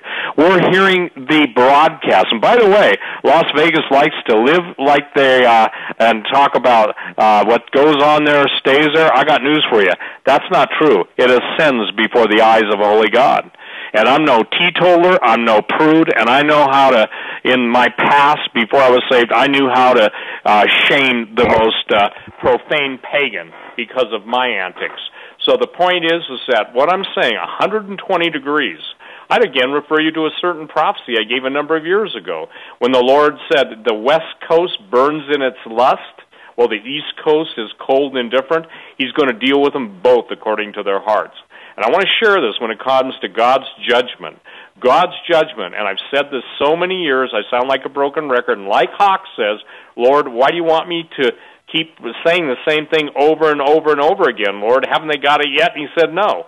Until they get it, I won't have you, you're going to say it. But as to their specific sins, so will their specific judgment be. I thought about this. What's the old statement? Do not ask for whom the bell tolls, the bells toll for thee. In other words, ultimately, everybody's going to have their day when they exit the now and go into eternity. And I thought about that. Those bells at Satan's sanctuary celebrating the total abandonment of the King of Glory, the Creator of the universes, for this person shall a man and woman, the family. Do you understand what happened today, ladies and gentlemen, was a complete assault against heaven, against God's established family? Why did Jesus teach us to pray, Our Father, which art in heaven, hallowed be thy name? Because God is the ultimate Father. And the ultimate slap in his face, and I know that the Lord isn't going to just give me boxing gloves and step me into the ring, and actually I prefer lightning at my command, but that isn't happening. So the point is that it's in his court, and it's in his judgment, and it is in his time. And so when you ask me, when is it happening? If anybody asks you the question, say, I refuse to answer that question until you open your eyes, open your ears, and open your heart, because it's happening before your eyes. And here's, as I was praying, when V's speaking, I'm sitting here praying, Lord, what would you say to this people tonight? Here's what he gave me, and thank you, intercessors. Jeremiah 8:7 through 23, very famous scripture. At what instant shall I speak concerning a nation and concerning a kingdom, to pluck up and to pull down and to destroy it? If that nation against whom I have pronounced turn from their evil, I will repent of the evil that I thought to do unto them. But we're not repenting or returning. We're just embracing more of it. And what instance shall I speak concerning a nation and concerning a kingdom, to build and to plant it? If it do evil in my sight, that it obey not my voice, then I will repent of the good wherewith I said I would benefit them. Now, go therefore speak to the men of Judah, speak to the Congress, speak to the Senate, and to the inhabitants of Jerusalem, or to the United States, Washington, D.C., New York, whatever. Thus saith the Lord, Behold, I frame evil against you, and devise a device against you. Return ye now every one from his evil way. In other words, repent, and make your ways and your doings good. That applies to me tonight. And they said, there is no hope, but we will act and walk after our own devices, and we will every one do the imagination of his evil heart. In other words, they're saying, yep, we know we could return, but hey, evil's more fun. Therefore, thus saith the Lord God, ask ye now among the heathen, who hath heard such thing? The Virgin of Israel hath done a very horrible thing. Will a man leave the snow of Lebanon, which cometh from the rock of the field, or shall the cold-flowing waters that come from another place be forsaken? But listen to this. Here it is, because my people have forgotten me. They have burned incense to vanity, and they have caused them to stumble in their ways from the ancient past, to walk in paths in a way not cast up, to make their land desolate and a perpetual hissing. Everyone that passes thereby shall be astonished and wag his head. I will scatter them with an east wind before the enemy. I will show them the back and not the face, and the day of their calamity. So, ladies and gentlemen, there's the word of the Lord. Now, some of you will say, well, 2 Chronicles 7:14 says this, and we're in a female or a ladies' Bible study or a men's group, and we're reading about, that we're to pray for government. I got news for you. There comes a time when praying for your government, you can continue to pray, and you can do what you feel is right in the Lord, but you don't understand. There comes a point when the Lord himself says, and I will not hear their prayers on their behalf. So we're at that point, Doug. So I want to make this clear to you, too, and everyone listening. The paradigm that we all are in is the box of their making. The Lord Jesus Christ, through the undertaking of his sacrifice on Calvary, Calvary, was basically given so that we might be able to get out of the box, that the devil is nothing more than a shooting box or the killing field. And God wants us in the land of the living. So when you're talking about money, you touch a central nervous cord because, or a central nerve, because you're talking about the thing that still enables a person to eat, to do whatever they're going to do, but that day when it all changes. So if I could tell you, or V could tell you, or Doug, you got a call from some of the people you know, and they said you got 24 hours. What would you do different, ladies and gentlemen? I would suggest that that day will come, that day fast approaches, and everything you think you can do at the last minute, you need to do before that time comes, especially when it comes to getting right first and foremost with God, repenting. Hey, it's as easy as God forgive me, and then saying, and Lord, give me the power by your Spirit to live differently. That's what I pray, and that's what you need to pray. I think V opened the program so eloquently by saying, you know, we all need to repent and pray, and Steve, with you saying that we need to be bold as Christians, we need to be men, you know. So you're right. Oh, Brother Doug, you just sent me an email, and V, I want you to answer this because I'm afraid I've got to bite my tongue really hard, and you're eloquent, and right now I'm a little gnarly. So can you please ask Steve and V to clarify, I'm not picking on you, Ted, what they think will happen to the world power structure after the U.S. dollar collapses? And he's saying, however, I'm hearing from others that the power will be shared by China, Russia, and other countries as a 10-region world government will be set up, Club of Rome, blah, blah, blah. So, what do you think will happen to the world power structure after the U.S. dollar collapses? It's obvious, and I think I know the answer, but I'll let you speak to that. You know, the thing is, the thing with America is this, you know, we're done. You know, we're done. We are going to be subjugated and integrated into a new global type of economic setup. I believe firmly, I think the BRICS will kind of be running in their own system, and their system will interface with the new system of Western banking that's going to be existing upon the earth. I don't think it will be a full-blown integration because, let's be honest, there is a prophecy in the Bible that says that the kings of the East shall rise up against the Antichrist. So I know the Russians, the Chinese, and the Indians all are basically nations that have been always suspicious, number one, of the West. And number two, are nations that are very nationalistic. You know, they take their culture very seriously. Okay, they have a lot of pride. So, in terms of the power structure, I don't know how that's going to play out. Steve would probably know better the policy and what that's going to, be like. I can only answer the financial aspect of it. And the financial aspect of it is that we're done. We're going to be integrated with Europe, and there's going to be a new monetary Western system, and that's going to be digital-based and probably gold-backed. And, we will be one of many currencies on this basket of currencies called the SDR, Special Drawing Rights. It will be by Bancor. That's the name of the new system they're putting out there. That could change. Just like they wanted to do the whole Amero thing, and they decided to, crash that, and basically we're going to have the dollar still. It's not going to be called the Amero. It's going to be called the dollar. The Canadians will still have their loonie, and the Mexicans will still have their peso. And what's going to happen is that it's going to be valued differently. It's going to be valued on the surface. You folks are going to be thinking you still have it, but you're not going to. Most paper currencies are going to be done. It's going to be, you first start out with the smart card technology because the infrastructure is there. I've worked on some of that stuff. It's called NFC, near field communication. I've seen the network setups firsthand. So the infrastructure is there. And from the infrastructure, all we need to do is for Visa, MasterCard, American Express, Discover, and all the other international credit cards that are abroad to begin to start issuing smart cards. And then the incrementalism will go from smart card to smart chip. And the next thing you know, your kid's asking you for the new augmentation for the smart chip so they can interface with their new Xbox. And this is how it begins, folks. This is how it begins.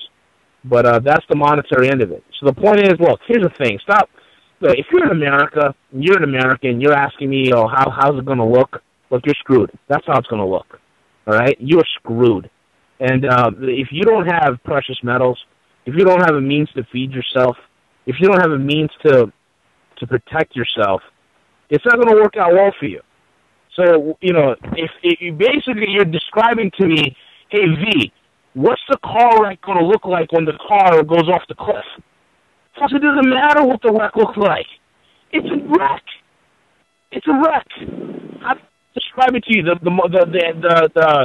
engine block gets pushed through the firewall and the people are slaughtered on the inside, or do you want me to tell you that the transmission comes flying off and goes 60 yards? It doesn't matter. So what most people are concerned with, and look, you got to be concerned about what's going on in the United States because you live here. Okay? Don't worry about the world power structure. Worry about the fact that you don't have enough gold and silver. Worry about the fact that you might not have enough food. Worry about the fact that all your finances might not be in order. Worry about the fact that you spiritually might be in disarray. Worry about those things. If you worry about those are things you can control. You can't control the world economy. You can't control what's the world power structure going to look like. Don't even worry about it. It's like describing what a train wreck looks like. The point is the train's wrecked. Steve. Yeah, that was a great analogy, V, by the way. I just want to mention this. The person that sent that question is a resident of China, lives in Hong Kong. Perfect. So, Well, you're fine. But his question, Doug, his question is here's what I think people need to understand. And because he lives in China, the Chinese have queued 10,000 people in line to buy the gold. We put that story up, I think, last week, and it was one, a picture was worth 1,000 words. We're not talking just to Americans tonight. We are talking to everybody around the world. Like, for instance, I just got a lady from Australia said, I think she said, ask V, Carolyn, and I already responded. She said, should we in Australia and people don't understand this, Australia and New Zealand have already cut trade agreements with the Chinese and are going to make the yuan convertible with their currencies. But please ask me if it is worthwhile for an Australian to buy yuan. Well, let me share something that's going on in Australia. I put it up. The Perth Mint is one of the biggest mints in the world. I used to know the head of it a number of years ago. The point being is that they're not able to deliver orders from April 26th. Now, April, let me count them. Isn't that like April, May, June? That's about close to 90 days. May have been March. Yep. But anyway, they can't deliver. What I'm trying to share with everybody is simply this. This is a worldwide broadcast where a night out on the town in, let's say, Reno or Las Vegas used to cost, let's say, $1,000. In Moscow, it's up to $100,000. I have a Russian who listened to the show, and they speak English, and some of them are Christian, some of them are not. But the point is, Moscow has now become the most expensive city in the world. And Absolutely. For those of you who have ever traveled to Paris or ever traveled to any of the Switzerland, I think, and correct me if I'm wrong, somebody who's in Switzerland, isn't a cup of coffee about $8 US now in Switzerland? And Coca-Cola, it's going to cost you $50 for a lunch. The thing that and that's in U.S. terms, but what most people can't understand is the difference between value, purchasing power, and official exchange rates. That's where it breaks down. And I've heard this so many times. Obviously, I wrote a book a number of years ago. I forgot about this book. I wrote a book called Investment Perspectives on Precious Metals. And it was back in the, early 80s.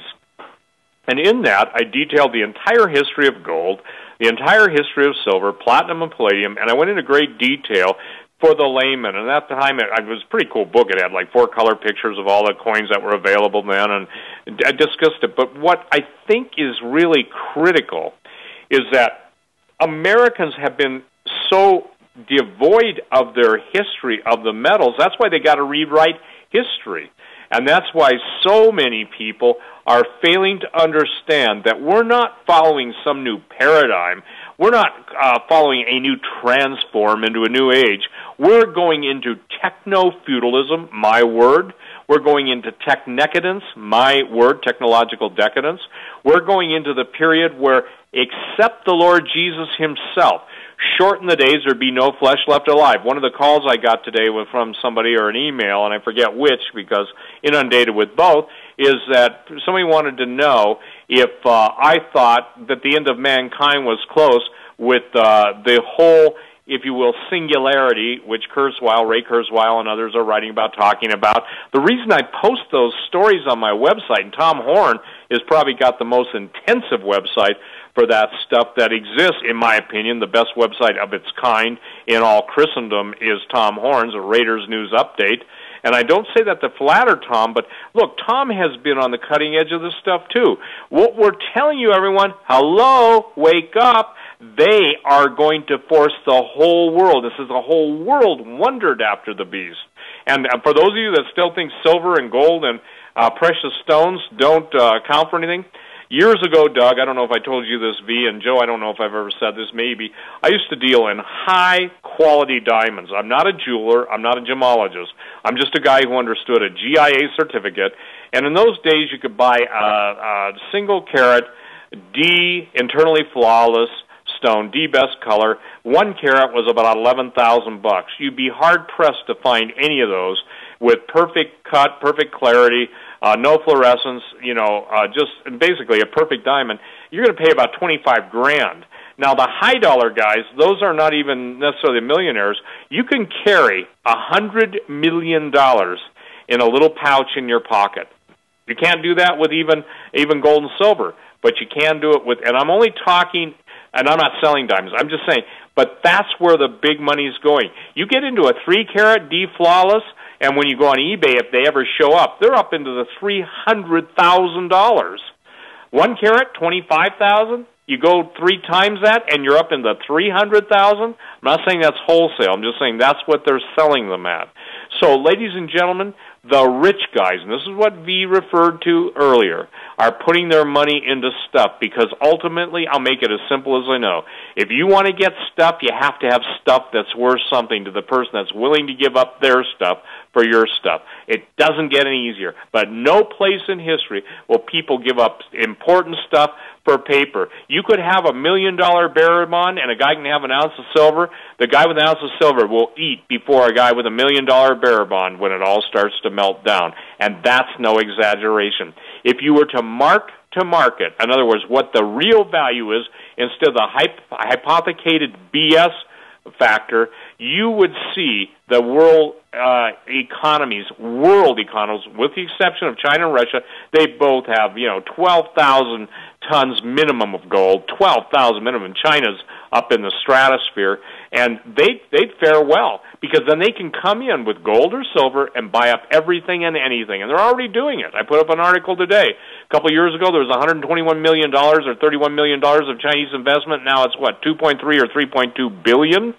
And see, what again is that we're talking about getting it. And it's my prayer, Doug, every time we go on this show, that people start to really hear. But please don't ask that question when, because it's now. The when is now. A good example, Natural News, is tech expert urges Americans to quit Google, Facebook over NSA surveillance revelations. Hello? I started screaming. And by the way, I will say this. I have brethren that are doing good works for the Lord.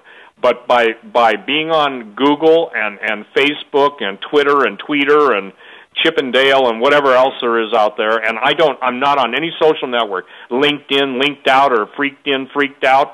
The bottom line is that you're inviting algorithms to come into your life, mathematical formulas that will know more than you in the metadata or the metadata realm than you could ever imagine. And B, you work in that world.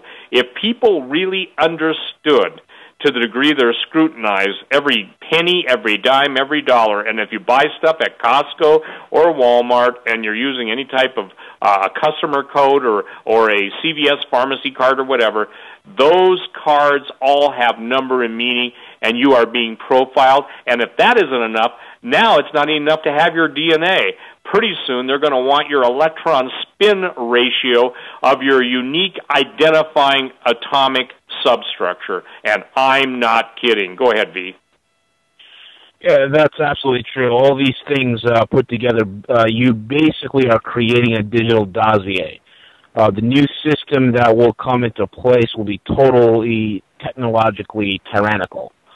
And what that simply means is that this digital dossier, well, they'll take into account your buying habits, what you're buying, in the drugstore, the supermarkets, to, you know, what social sites you venture into, what are your political leanings, your breakdown of your political leanings, your religious leanings, how religious you are, how committed you are, how loyal you are, what you read, what you see. I mean, think about it. You have cable boxes now that are going to be watching you. Your game system is going to be watching you. Your smartphone is being tapped. I mean, all these things come into play. Basically, you know, you have Hitler's dream come true, where you have a perfect dossier on an individual, and that dossier, you might say, well, why would they care that they have this dossier on me? Why should I care? Well, here's the thing, moron. With a dossier, they can predict what your behavior would be, number one. Number two, that's going to be your new credit score, okay, based upon, it's going to be weighted against this digital dossier. That's going to dictate and predicate what type of job you're going to get, what type of loan you're going to get from the bank. You know, are you a trustworthy borrower? You know, all these things come into place. Will I be able to get a business license to open up my own coffee shop, my Agenda 21 qualified coffee shop? You know, these are the things that come into play that people don't realize. And, you know, and before all these things come into play, there's, you know, one thing that I want to touch upon, which was major financial news, was the German finance minister, Markus Schwabel, and the Bundesbank over there, you know, when they had that huge EU deliberation between the Germans and the French, two of the biggest economies in the EU, and they deliberated for 18 hours, 27 bankers deliberating and debating for 27 hours. And like I said, you know, I said they're going to put the pressure on Germany, and I said, you know, in a couple of broadcasts, you know, in the past, I said, watch Germany, watch the pressure build in Germany, and what the EU is going to do to Germany. Well, what happened? Well, now they are mandating an 8% mandatory levy on all German savings accounts. So basically, a Cyprus-style bail-in is being built into their system. Now, folks, this is not news. Anybody that's been following me for a while will understand. I mentioned the word rehypothecation or reverse hypothecation. You know, I'm one of probably the few people on the air anywhere that will actually talk about it, okay? Standard hypothecation is simply because, I'll explain it to you, it's, you know, you buy a mortgage, right? You have a house. As long as you're paying that note, that house is yours. The moment you stop, your house becomes the collateral for the creditor, okay? Well, in rehypothecation, your asset becomes the collateral for the banker, all right? Your checking accounts, your savings accounts, your retirement accounts, all these things become collateral for the bankers. Now, you might say to yourself, how does this apply to me? Well, simple.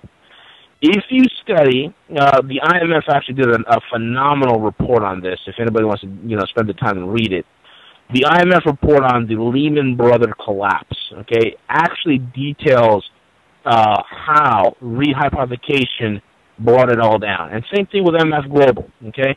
Rehypothecation started in the UK. Okay? In the UK, you know, when they started it up, the UK banks, you know, we were able to go on ahead and rehypothecate to infinity. Now, when they started doing that in the U.S., we capped it at 140%.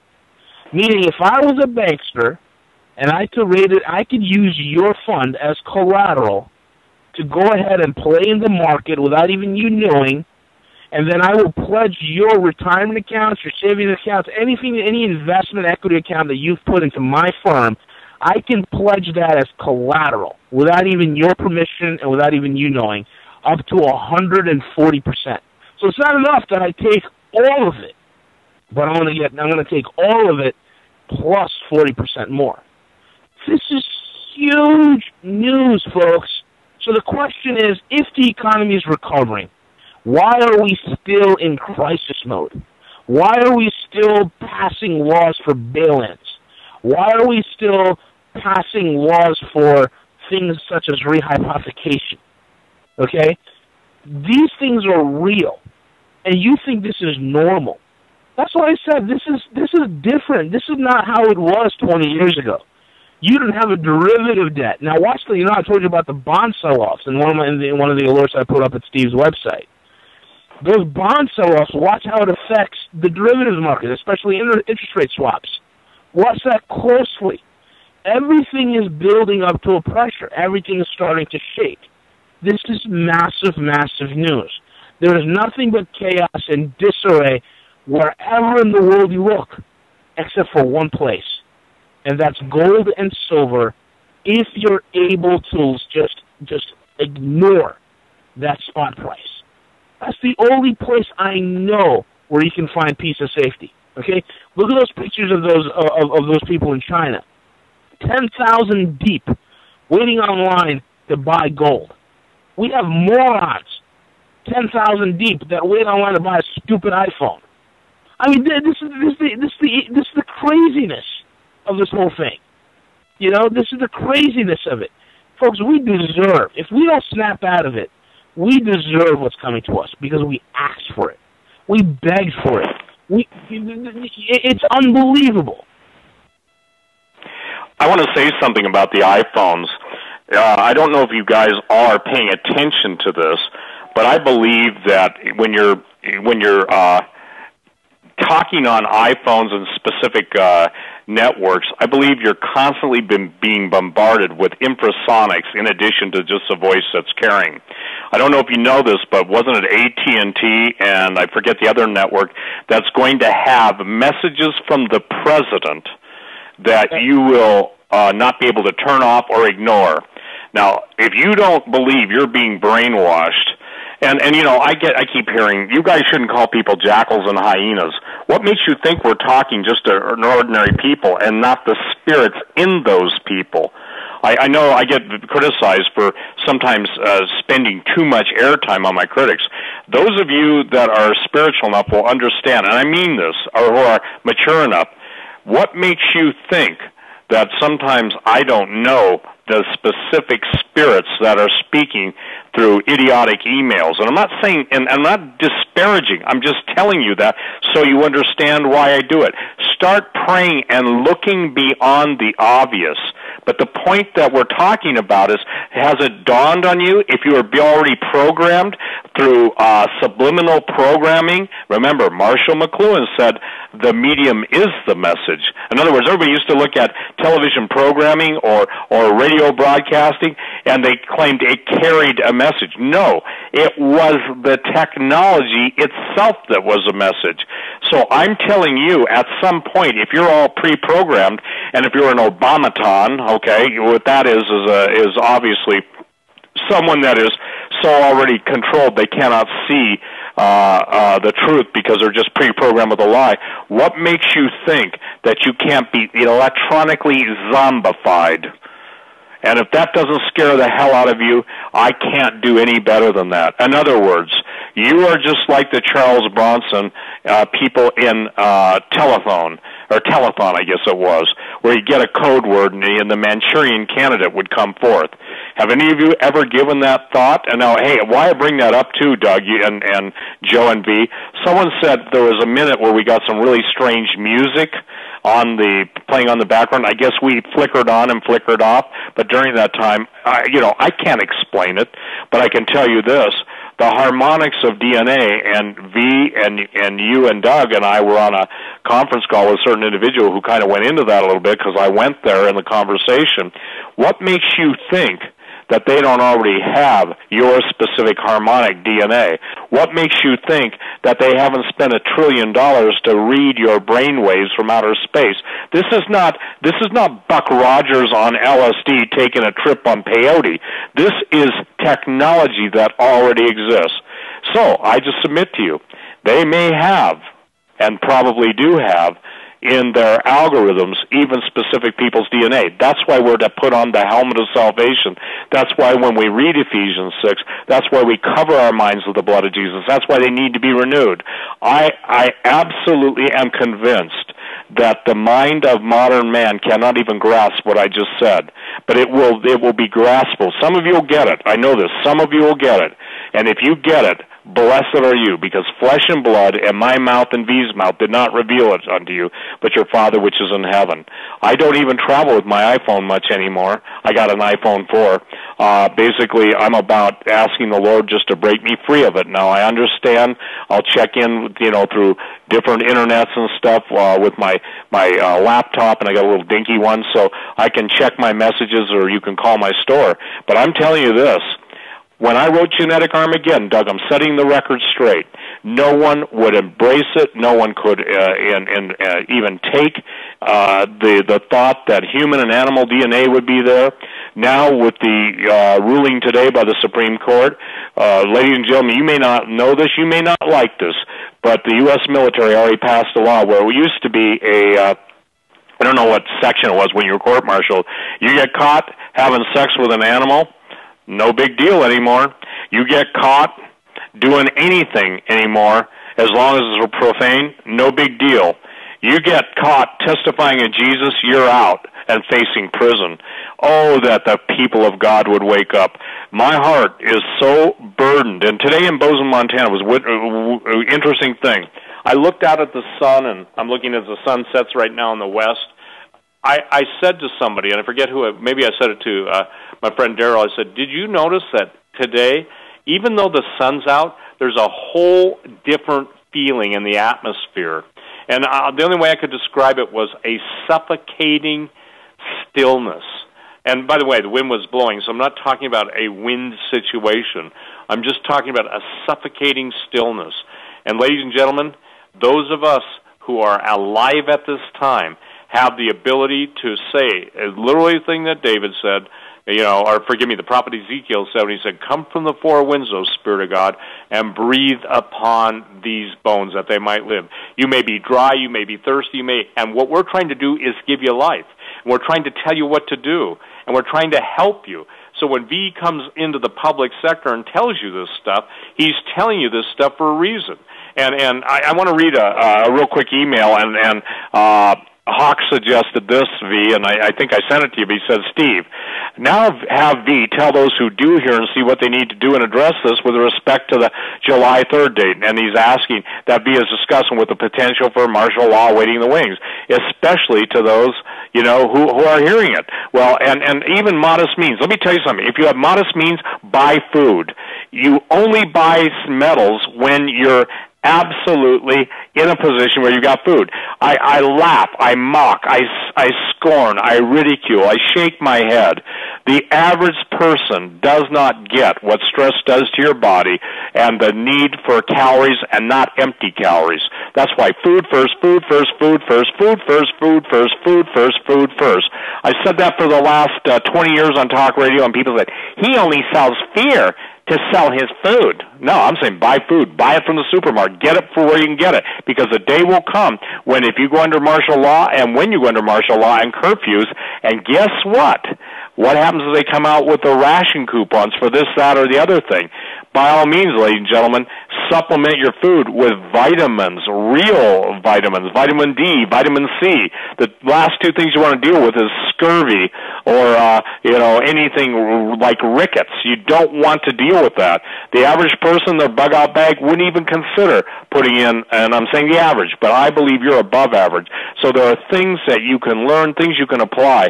But tonight, you've got to understand this and understand this well. The markets in the metal, when something goes into difficulty, do you realize who owns the biggest gold mines? By the way, I don't think I told you this. Sunday, I spent 3 hours in the air photographing some of the biggest mines in the world, and actually three of the most famous gold mines in Montana, which are owned by American Barrick, or owned by Dennis Washington, and the Butte mine, which is, when I start putting those pictures up, you'll get an idea for how much gold is in the Big Sky State and the Treasure State. Montana's called the Treasure State. But what I want you to understand, it is not beyond the realm of conceivability for the big guys just say, we're going to shut down. They will shut down in an upheaval. And as they shut down and the market supply dries up and nobody can stay in business when it costs you more to produce, this is an orchestrated event to dry up the availability of the market, to force weak hands, to force people to give up their weak hands, those who are weak in hands to give up their holdings, and then to basically dry up the supply. I don't care if Uncle Billy's goat, found 10 ounces of silver, or some nanny goat says that, well, I can get it at my supply. I bought 10 ounces. Yeah, well, I'm not in that realm. I'm not trying to be snooty, but the people that are coming to me are saying, I need 10,000 silver rounds, and I need it tomorrow, and I don't care what it costs, because when I see smart money, big money moving in, I got to commend the people. And by the way, again, my compliments to the ladies with the determination and the intuition and the ability to stand with their decisions, because they're smart. The men, I got to tell you something, God grant them stainless steel in their spine, not just when it comes to making financial decisions, but not to wimp out and absolutely sit watching the NFL. By the way, the biggest news night on the NFL, they're going to have sensitivity training for lifestyles. In other words, the National Football League is encouraging, come out if you're gay. Well, I got news. Come out and play if you're gay. The thing is, it's really difficult, and that's a tragedy. Man. Yeah, V, what are your thoughts on all this? I mean, just... Well, with the NFL stuff, well, and the... Yeah, I mean, Steve just went through a litany of things here that and again, I suppose it's the cultural or lifestyle of decadence that we're seeing right now. It's an end of the Western culture as we know it, isn't it? I mean, everything we see right now is just crumbling. One of the things that I do is study patterns, and oftentimes throughout history, when you study pattern and you see this type of behavior, I'm going to call it old gay homosexual nonsense. First and foremost, nobody's born gay. That's a lie. That is a lie right there. It's not genetic. Right? If it was genetic, we can corner it to specific type of genes. Okay, like sickle cell anemia. That's something that's predominant in the African American community. Okay, they're alcoholic genes. All right, for genes for alcohol, that's called GABRA5. We isolate GABRA5 in different various populations. GABRA5 is pretty high in the Native American population. Even when you look at the people from Out magazine, I think that's like the prominent gay publication. Even the editor, the editor-in-chief of Out magazine years ago was saying that, we need to stop saying that we're born this way. We should just accept it for what it is. Okay, it is a choice, and it's a choice that we love. Okay, and this is what this whole nonsense is about. Folks, when you study history, before any civilization falls, they get to this level. When a civilization gets to be so decadent and so full of it, so arrogant in its decadence, that's when it begins to accept behavior such as this and push the envelope of normalcy, okay? It's to the point where now I can honestly say it's like, I was telling my wife today, we just moved up on God's judgment list. We are basically number one on that list right now. I mean, it's not enough that we're out there massacring innocent countries with our gunboat foreign diplomacy. It's not enough that we're supporting cannibalistic maniacs who are eating hearts and livers out there in the Middle East. It's not enough that we're maiming and hurting, and we've overthrown over 30 different countries in the last 50 years. 30 of those countries have been, with the democratic elections we've overthrown. It's not enough of this. On top of that, we got to thumb our nose against the Almighty God and say, here you go, stick it. Folks, we don't pay for this kind of stuff. Exactly. And V and Steve, I mean, moral and financial decadence go hand in hand. So what we're seeing is just an extension of what. My gosh, Steve, I'm gonna turn it over to you. I mean, what? Well, I'll tell you what. We're at the top of the hour. We're gonna take a break, folks. Let's take a break, and I can go put my head in a sink of cold water. And somebody says, "You really do that?" I got news for you. My T-shirt would testify the truth. Someone said, "Why don't you go on a webcam?" I don't think so. But anyway, the thing is, Doug, is when we come back, we'll give the I would say the things you've got to do, and V is available for consulting. For those of you, you can basically contact him. Obviously, his time is his time and expensive, but he can save you a lot of money. And you contact him, he'll tell you his rates and stuff. And look, we're not out here trolling for silver sales. I'm just telling you, or gold. This is the thing that I told V. I said, V, I don't know. I hope I'm wrong.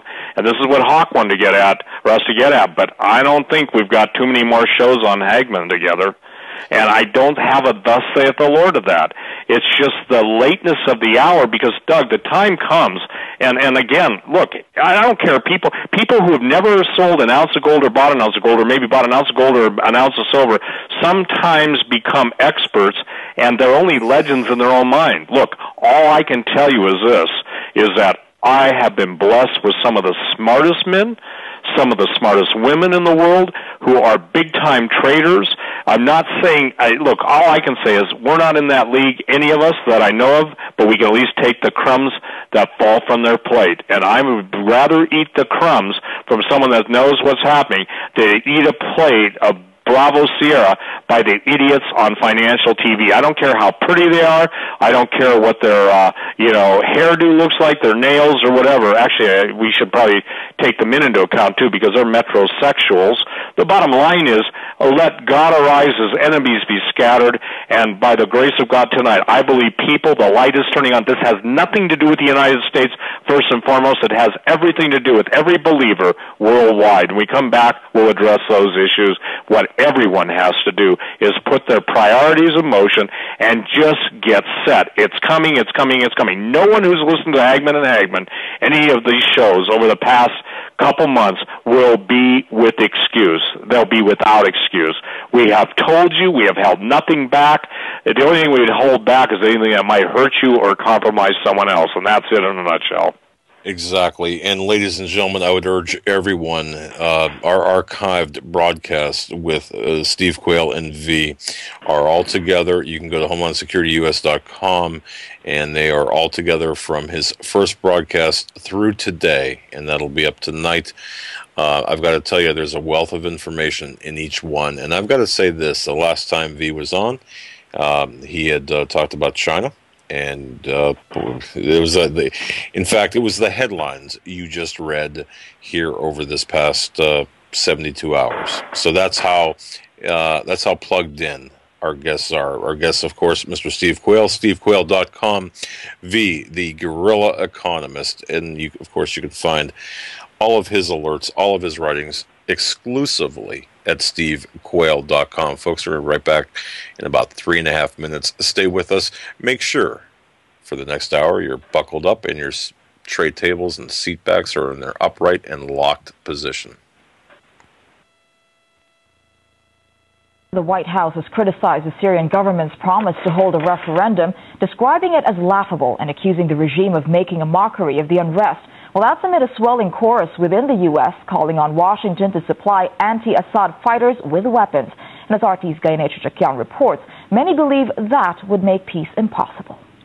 Hawks in Washington calling for the arming of insurgents in Syria. We should start considering all options, including arming the opposition. I'd give them training, I'd give them communications equipment, and then ultimately I'd give them weapons. Experts say arming the fighting groups among the opposition is a sure way to drag the country into a protracted civil war. It will also further marginalize those in the opposition who have advocated nonviolence or who advance political strategies. The more arms that are supplied to the armed factions of the Syrian opposition, the more that happens, the less likely it is that there'll be a negotiated solution leading to a ceasefire and a peaceful settlement. They're encouraged, I think, very much by the United States. The civil war in Lebanon went on for 15 years. Absolutely appalling bloodshed. And you can easily see that could happen in Syria. Like the U.S., Al-Qaeda has endorsed the rebels' fight in Syria. Under President Assad, Syria has been a secular state. Some analysts argue that one of the reasons why Al-Qaeda supports the violent uprising in Syria is that in a less secular environment, it's easier to recruit new terrorists. So if the government falls, you'll be looking forward to just a very long period of complete disintegration. They would be able to attract more and more fanatical recruits. Look at the civil war in Iraq in 2006 and 7. It was absolutely appalling. The calls to arm fighting groups in Syria sound even more alarming given the U.S. history of arming radicals. Afghanistan, one example. It was placing itself in alliance with the Mujahideen, including Osama bin Laden, and arming these people who now, of course, it is lately been deploring as fanatical enemies of the United States. So these alliances are totally cynical and totally opportunistic. There's not a shred of principle in any of them.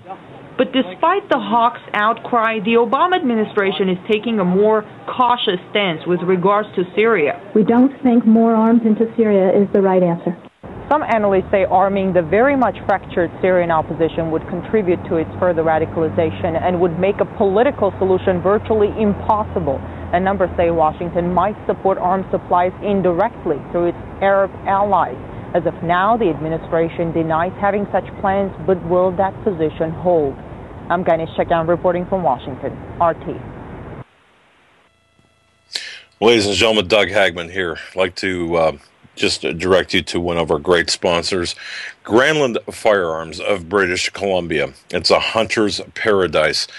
If you're up in British Columbia, go pay them a visit. They're at 522 South Dogwood, Unit number 7 in beautiful Campbell River, British Columbia, Canada, the salmon capital of the world. They're, if you can't get up to British Columbia, visit them on the internet at granlandfirearms.com. That's granlandfirearms.com. There you will find a full gun stock list. And I'll tell you, if you live in the United States, you can, in fact, purchase from Canada. Just visit your federally licensed firearms dealer. They offer firearms courses as well. And, of course, the full array of hunting and survival gear. That's granlandfirearms.com, granlandfirearms.com. Truly a hunter's paradise.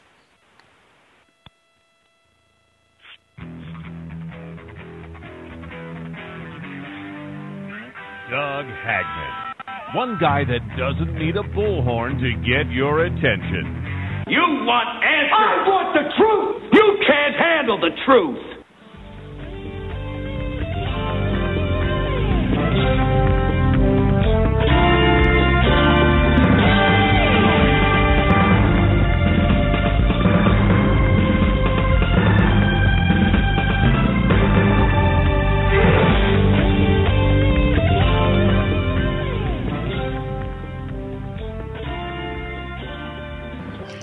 And welcome back, ladies and gentlemen, to the Hagmann and Hagmann Report, the third and final hour on this, the 26th day of June, 2013. I'm Doug Hagmann in studio, along with two very special guests, Steve Quayle, stevequayle.com, the Guerrilla Economist. If you're in the trenches, and we are, trench warfare, I'll tell you, both gentlemen you want on your side. And we're lucky to have them tonight, sharing their information, their knowledge, their... Well, I'll tell you what, we need this information this hour. Of course, we're going to get into what you can do to prepare. Steve, V, welcome back. Glad to be back. There was a thing that I think Steve asked from Hawk, and I've also gotten a bunch of emails about the July 3rd date, and a couple of things I want to clarify. The first thing is first and foremost, July 3rd is the middle of the year. Going into this year, I knew there was going to be a lot of volatility in the market. And I knew that it's going to start crescendoing around the middle of the year, July 3rd. And we can expect this summer to be very, very volatile. I don't know exactly what's going to happen. I'm very, very concerned about the bond market here in this country. I'm very much concerned with what's happening in Japan. It's very serious. and bond sell-offs that are continuing to happen. So it's going to be pretty interesting for me to see what type of situation would transpire. One of the things that I'm concerned about, and in fact the central bankers are concerned about it as well, is the selling off of bonds by the fund managers, right? And the fund managers in particular of the too big to fail banks, because if you remember the TARP deal that was done back in 2008 with Hank Paulson, that deal was that, you know, the too big to fails, they had all the benefits of a nationalization without none of the risks. All they had to do was hold U.S. bonds, okay? So if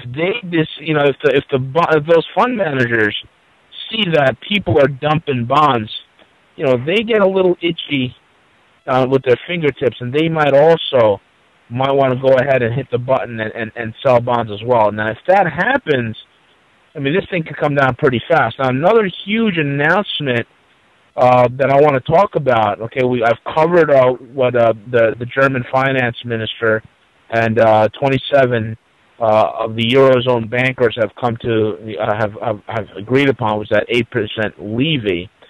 But also the Bank of International Settlements, which is the central bank of central banks that a lot of people, you know, like to call it. The BIS is basically the not only the think tank, but it is also the nerve center of global finance amongst many, I think over 54 central banks in the world. Particularly the big four are the main pushers of the BIS. That's the Federal Reserve, the Bank of England, the Bank of Europe, the European Central Bank, and the Bank of Japan. Now, the BIS has already told these central banks to stop stimulating and begin to focus on interest rates. Now, folks, this is pretty serious. Okay, some headlines that were floating around on the internet, especially Financial Times, which is an article, you know, which is actually a newspaper that I read. The Financial Times is very good. You know, the Financial Times gave a headline saying that the BIS signals central banks to head for the exit doors. Folks, that's a serious thing. Now, the last time I was on the show, you know, I told you that we don't have a real economy. Okay, so stop kidding yourself. You don't have a real economy when your central bank is the primary driver of the economy, and when your central bank is integral to the health of your economy and to your market and to your housing markets, okay? So if you tell the central bank to all of a sudden stop stimulating, you're going to create a massive credit crunch. You're going to create a massive retraction of currency and liquidity. You're going to create a massive parabolic fall. The big debate, and this is what I'm talking about, I'm going to show you exactly how it ties into the July 3rd and going into the summer of hell, which is what I'm going to call this summer, the summer of hell, in terms of the financial markets, and going into the fall and possibly into the winter to see a collapse. The big debate right now amongst bankers is this. Okay, we are right now, folks, at the fork in the road. If the car veers to the left, okay, they are a proponent, and in fact, 2 Fed presidents actually want this to occur. They want a slow bleed. Okay, they want us to, gradually taper off. It's not going to happen, and I'll tell you why. Okay, that's one arm of this whole thing. Now, there's a whole other group of bankers, and these guys are pretty vocal, and these guys happen to be the majority. Now, these guys, what they want to do is they want to take the car and bear right. Well, what is exit bearing right? Well, I'll tell you what it is. That, when we veer to the right, is basically taking the path of immediate seizure of all liquidity, meaning they're going to stop stimulating. Okay, if they want to stop stimulating, we're going to head for a very quick and fast parabolic crash. Their belief is that they have done enough damage to the system that it's already messed up beyond all repair, okay, that there's no point in dragging this dead animal on. Let's just go ahead and pull it, hammer the economy now, put this whole thing into a massive crash, and then let's try to revalue and purge the system. So these are the two things that are being deliberated right now as I'm talking to you. And let me tell you something. The guys that want to go right and crash this thing fast, they have a historical precedent to do so. Because that's what they did in 1929 and in 1933 when they contracted the money supply.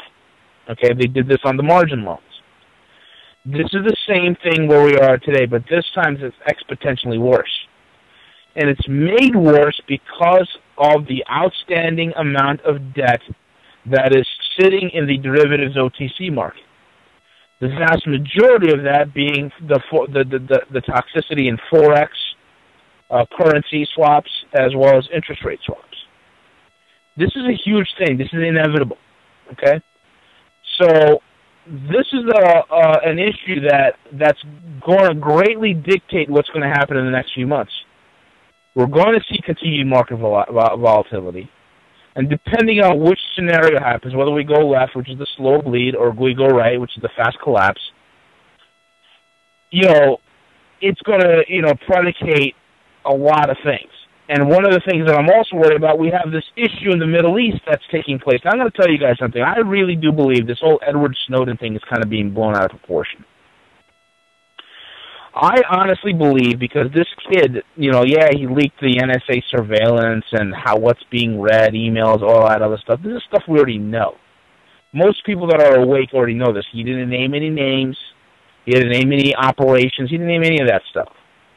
So I believe this whole Edward Snowden thing, as great as it is to people who've had their head in the sand for such a long time, for the rest of us, I think it is for the most people actually in the U.S., I think it is a distraction, and I think it is a distraction from the main issue, what is occurring, and that issue is in the Middle East.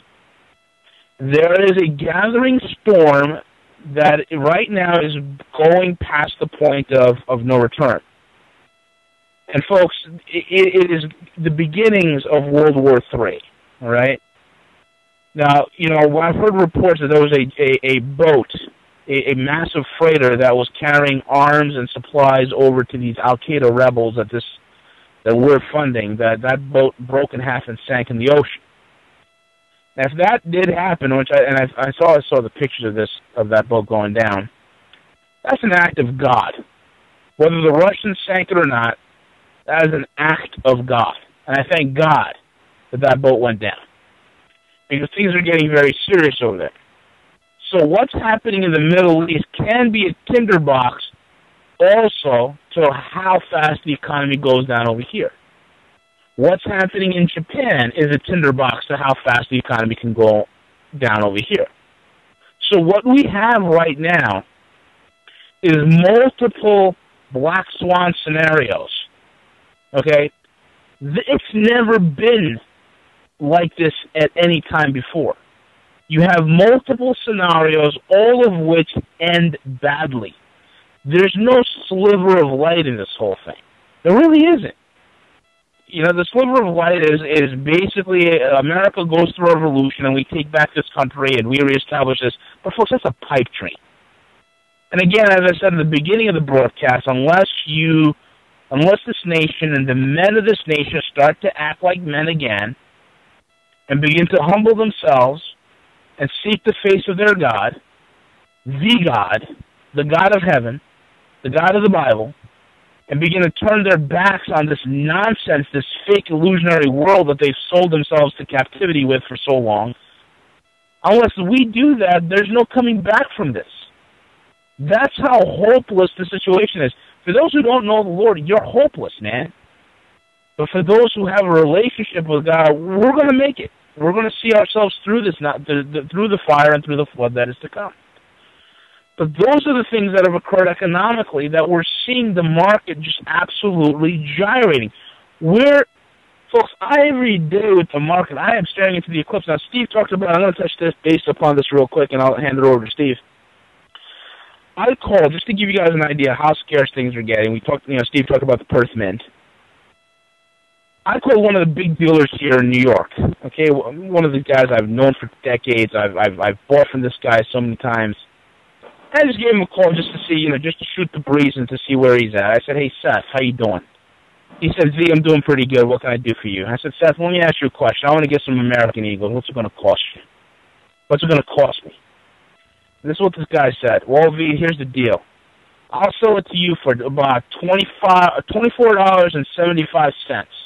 Okay? But if you don't spend at least $5,000, I got to hit you with tax. Now, I don't know if you folks know what sales tax here in New York is. It's up there. It's almost 9%. Okay, it's about almost 8.5%. So think about this. This never was. There's no law saying that he's got to tax me at a certain level, but he's throwing this tax in there just to jack up the premiums. Okay, if I don't spend $5,000, or if I don't spend at least $5,000, he's got to hit me with taxes. So what does that $24 wind up being? It winds up being close to $30. This is the type of games that are being played. Why? Because there's a scarcity in inventory. We see this also occurring with capital controls. Having a more difficult time opening up accounts for Americans internationally. I called one of the biggest banks in Southeast Asia. Can't do it. I mean, these are all signs and symptoms of a broken, insolvent nation turning in on itself. So we are past the point of being hopeless. Wow. Edward, Steve, anybody want to say? V, I'll tell you something. I was talking about the Syrian situation. Libya paved the way.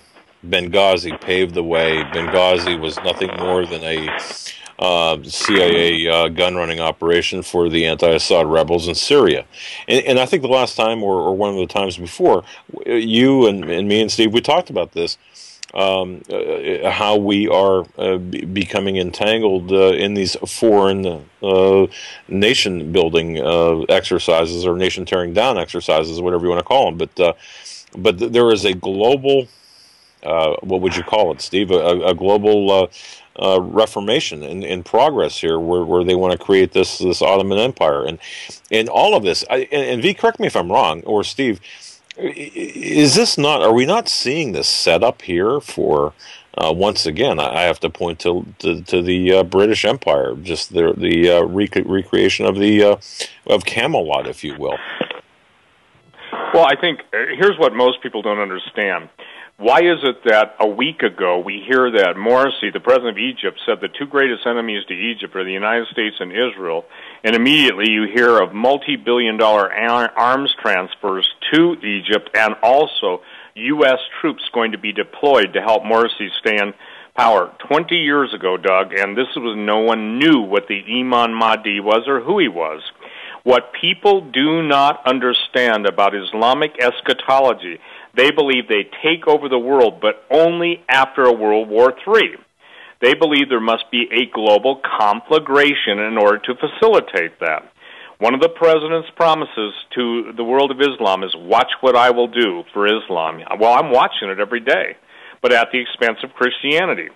Now, the thing that most people do not yet understand is the intentional destabilization of all Middle East countries is based on the fact that they, meaning the jihadists, want the return of the Mahdi. Even Ahmadinejad, who's being replaced, said the next time he shows up or appears is with the Mahdi, M-A-H-D-I. For those of you that do not know what I'm talking about, go look it up on Wikipedia or anyplace else. Just get a background. I am the Imam Mahdi, M-A-H-D-I.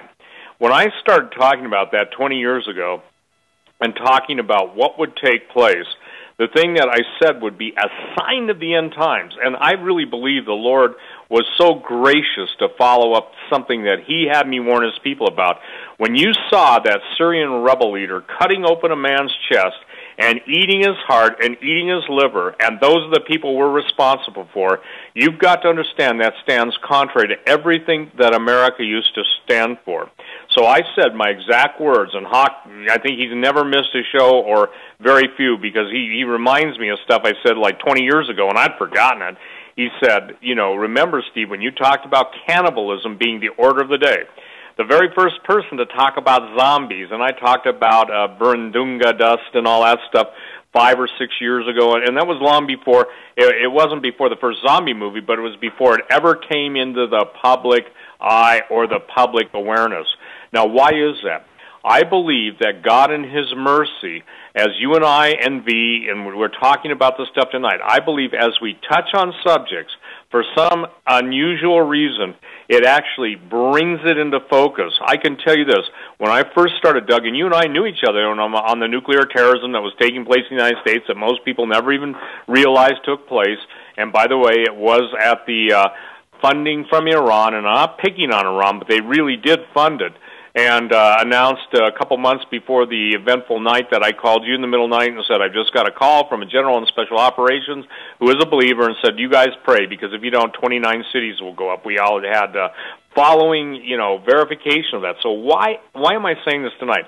Because, ladies and gentlemen, as we're speaking forth, when V is talking about the Bank of International Settlement being the bank to the bankers, when you understand the global upheaval, when you understand that all of your savings and all of your retirements, this is the question I'm going to deal with right now.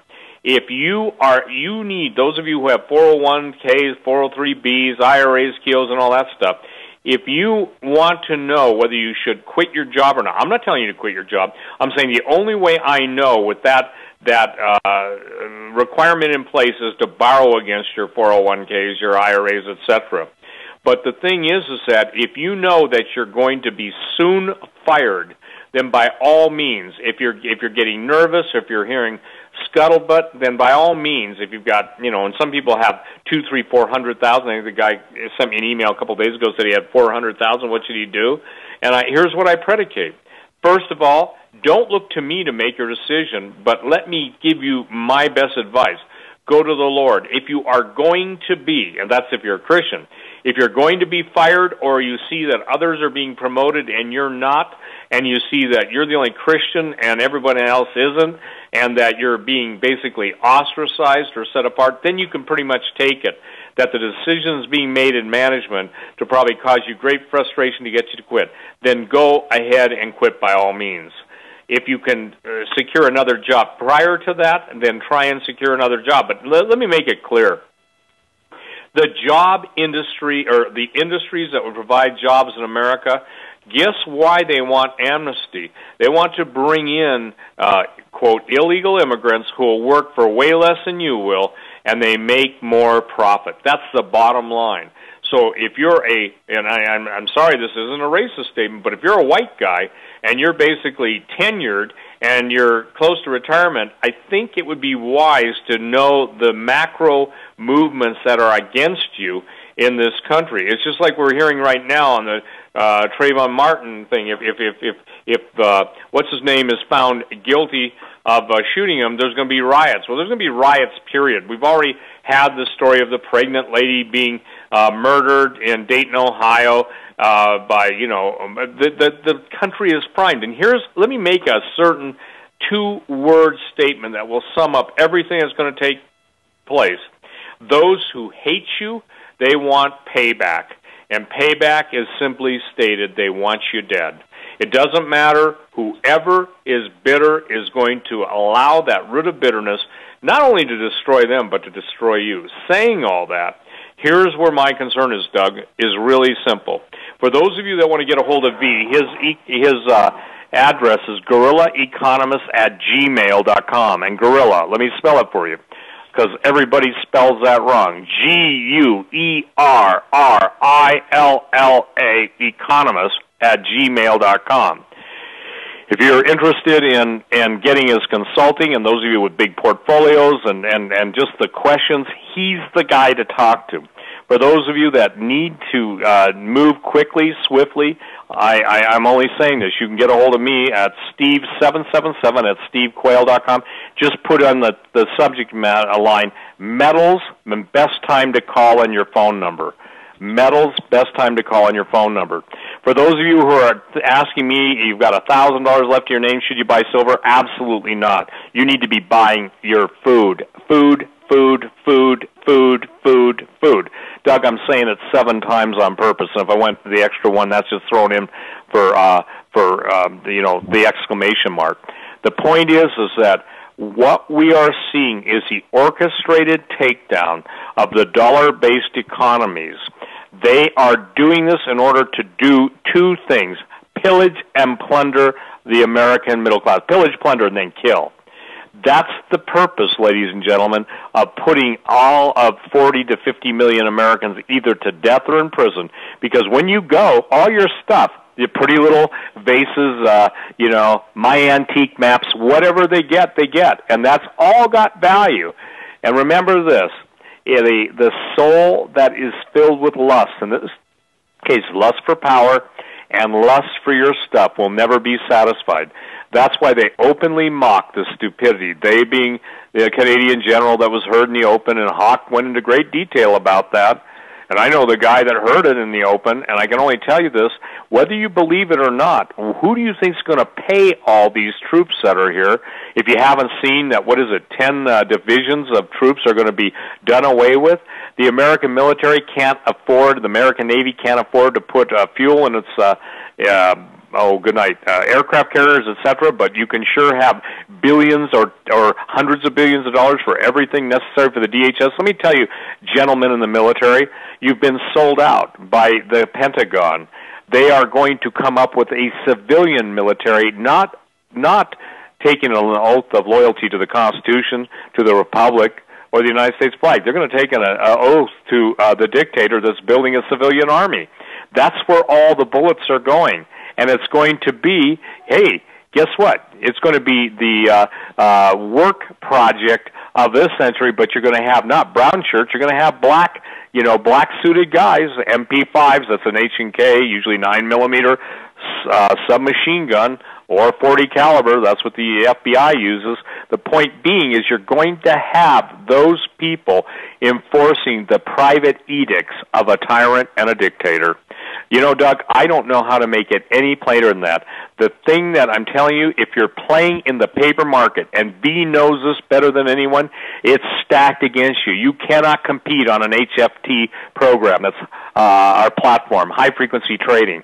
But when you buy gold, or you buy silver, or you buy platinum and palladium, and if any of you got big money and you want to basically secure a position, when I say big money, you call me and I'll tell you, and it's money that you want to have a historic rate of return, that's when the Chinese will come to pay whatever you want. You're not going to convert your platinum and palladium into fiat currency. You're going to convert it into stuff you need or want. So the point is, just send me an email, steve777@stevequayle.com. Put in the subject line, metals, your name, phone number, best time to call, and I'll get back to you. Doug, the thing is that I had a talk with everybody that works for me, which happens to be, I'm a pretty low employee. I've got 2 employees, and one of them just part-time.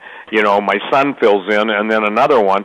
And I said, listen, guys, I know this, that if the COMEX goes down, the NYMEX goes down, and this is the biggest, most critical issue I can explain, if the mega distributors cannot offset their risk by putting in futures and trying to secure an inventory position and keeping delta neutral, meaning they don't lose money on every trade, that's the end of the physical market being able to supply anything to anyone.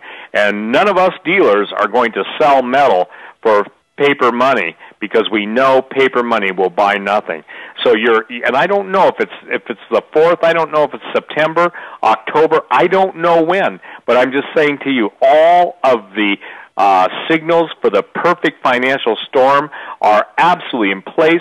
They are absolutely blowing at F5 category speeds. We are seeing hurricanes, tornadoes, volcanoes. We're seeing everything. And just as that is in the geologic world or the physical world, we're seeing the same thing in the spiritual world. Pray. Pray, pray. And I'm telling you, the parable of the 10 talents is as real as any other parable, and what Jesus was trying to teach in that is obvious, that you need to be faithful what God's given to you. There's no glory in saying, yeah, I had $1 million stock portfolio, but I lost it all because I listened to my financial planner. And, well, ladies and gentlemen, that's not a very good testimony. At the same time, we understand better than anybody. Who can tell you more why the physical market is diverging from the spot market? Let me make it easy.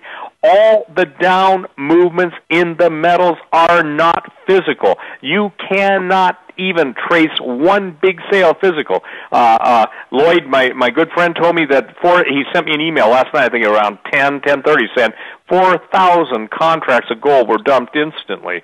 Well, the people that are doing that are manipulating it, but it was contracts, it's paper, all the suspicious stock trades, all the commodity shenanigans.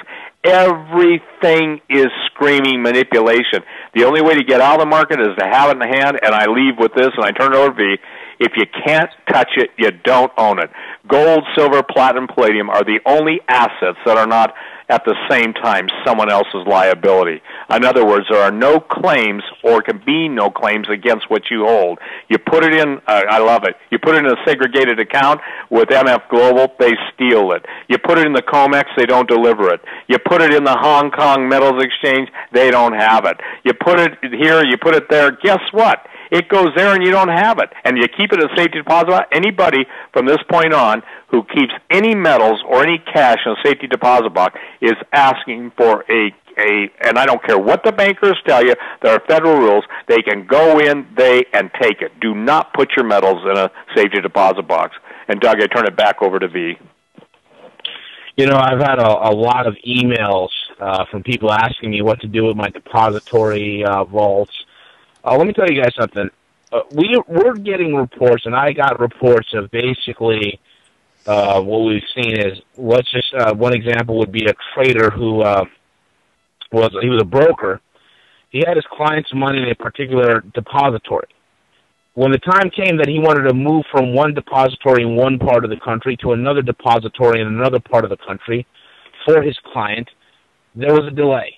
You know, the depository that was holding the gold and the silver, particularly the gold, was throwing up all sorts of excuses, you know, delaying the inevitable for, you know, weeks on end.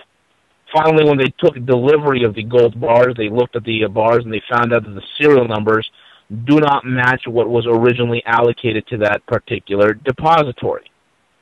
So upon further investigation, you see that the depository, when they were given the metals, they did something with it. Well, let me tell you what they're doing. Oftentimes, these depositories have a second set of books, okay? And these second set of books is basically where they have another allocated account, which they will use your gold or your silver sometimes. I'm not saying it's every single one of these depositories out there, but there are ones that actually take it and go ahead and on the back end go and pay on the market and use your gold and silver as collateral. So that's why when they took delivery, this particular broker for his customer, the serial numbers were different because the original was lost. It was gone. And they stalled for a week or so or 2 weeks because they had to get back what was lost. Okay? So when you don't have something in your possession, you really don't own it. Another thing people ask me is about secure safe deposit boxes. Those are not secure. Anything you put in a bank is not secure because you're not a depository. You're a creditor to the bank, and because of the laws of rehypothecation, anything in that bank is going to be worth rating. Now, if you have gold or silver in a depository or in a safe deposit box, they will rate it, and in place of that metal, they will give you an IOU saying that they'll eventually pay you back anywhere between 0 to 99 years, kind of like the FDIC. Or they will give you cash value in worthless Federal Reserve notes, after which, after taking into account any type of capital gains tax or penalties that you would have to pay for those metals. So you see, folks, the only way to get around the system currently, okay, because look, you got to get it into your heads, and I can't emphasize this enough. This is not a free market system. We do not have a real economy. We have a bunch of cartels that operate above the law that are dictating the financial and fiduciary monopoly that's basically what we're calling a market. And that's the issue here, okay? Because of the fact that things are so convoluted, we can't with confidence invest in a system like this. So the way you get around this system is you have to get gold and silver. The way you get around it is you'd have to get, precious metals, because it's not a legal obligation for somebody else. It's not somebody else's debt. It's your way of preserving your wealth. And that's the fundamental thing that you have to get into your head. People think, I got $20 million in the bank. You got nothing. You got 20 million Federal Reserve notes on a computer screen. Big whoopee. Who cares? Okay? You don't have real tangible assets. I have a house. Do you have a mortgage on it? Oh, yes, I do. Well, here's the thing. I always tell people, look, don't worry about your mortgage in a hyperinflationary environment. And push comes to shove, and if you do, if they do a recall on the loans, depending on who owns it, you might be affected. But the point is the most important thing is if you have the proper means, proper precious metals in a hyperinflationary environment, you can pay that mortgage off in a song. You don't have to worry about it. You don't have to worry about some creditor coming knocking on your door, hey, you want to repo your house? No, you can't. I've already paid for it. Here's the notes. How did I do that? Well, simple. I paid for it in gold. I paid for it in silver. Okay, so we're going to start, because we're going to head into a collapse, you're going to see a burgeoning market, a burgeoning black market that is going to emerge. We're going to have our own shadow banking system. And this time around, it's going to be done by real capitalists. It's going to be done by real individuals that want real trade and that want real transactions for real tangible things. And that's going to be a very hard thing for in the short term for this government to control. So I can't emphasize to you guys how important it is to have real tangible assets and how important it is for you to move into that. I mean, the market has been very, very, very extremely volatile. There's just too many things. I mean, people are always asking for time frames. Look, I don't see this. I see some major events occurring this summer. It's going to cascade into the fall, crescendo into the winter, and we're going to either be in a full-scale war or collapse by 2014 the latest. I don't see this thing going past 2015. I really don't. And that's my take. My goodness. But folks, we can, by heeding the advice of Steve Quayle and by V, the Guerrilla Economist, we can survive. We can prepare. I mean, you've heard all of the necessary steps to take tonight. You know what, Steve? I don't think there can be any other questions. V, I think you've covered it so well. What else can you say? What else? Food, water, metals, pray. Because we're not going to stop what's coming. Hey, Doug? Yes. I want to add one other thing. I prayed for the other night, and we'll do it again on Sunday night. That's not the nature of tonight's show. But I prayed for loneliness, and here's what I want people to understand. There's a promise in the Word of God that I'm believing for all my single listeners, our single listeners, all over the world, okay? It doesn't matter if I have people in the outback that somehow get this thing through satellite or whatever, and they're saying the same thing. The same thing is worldwide. When we pray, Our Father which is in heaven, God is the originator of families. God himself is going to bring his family back together. God himself is going to enable, empower, provide, protect, and provision his people. But he's also going to give them that wonderful thing. The scripture says, by this shall men know that you're minded, you have love one for another. I have yet to see that expressed in the body, because again, the thing is, it's not talking about a human carnal love. It's talking about God's love. You cannot manifest God's love without God's power. It's just like, you both have been blessed by Pastor Bruce, okay? Man, that guy radiates love. I mean, he is probably the happiest man in the Lord that I've ever met, He truly does. But what I want for the people of God is for the Lord to bring you best friends. Now, obviously, Jesus is my best friend. I have not been his best friend, but he's never failed me or he's never let me down. I wish I could say the same, but I can't. It'd be a lie. But I'm praying that those of you who are alone, I'm praying for Barbara K. I'm praying for Barb F. I'm praying for everybody out there that you will have a absolute guided life, and God will bring in the right people. Please pray this. Lord, I heard Steve say that you told him once that if we would trust you, you would give us better friends than we choose for ourselves. I can literally say that has been fulfilled in my life, and I can tell you this, I have a lot of people that love me one day and hate me the next. I also have the friends that absolutely, they know I'm flawed. They know it. I mean, I make sure they know, and I don't need to tell them. But the bottom line is, you guys, we all need that. We all need, and there are some amazing pastors. Pastor John Kyle Billings, okay, a friend of mine, a mighty man of God, probably the smallest congregation in Billings, yet people want what they think they want instead of what God knows they need. And it's why Jesus wept.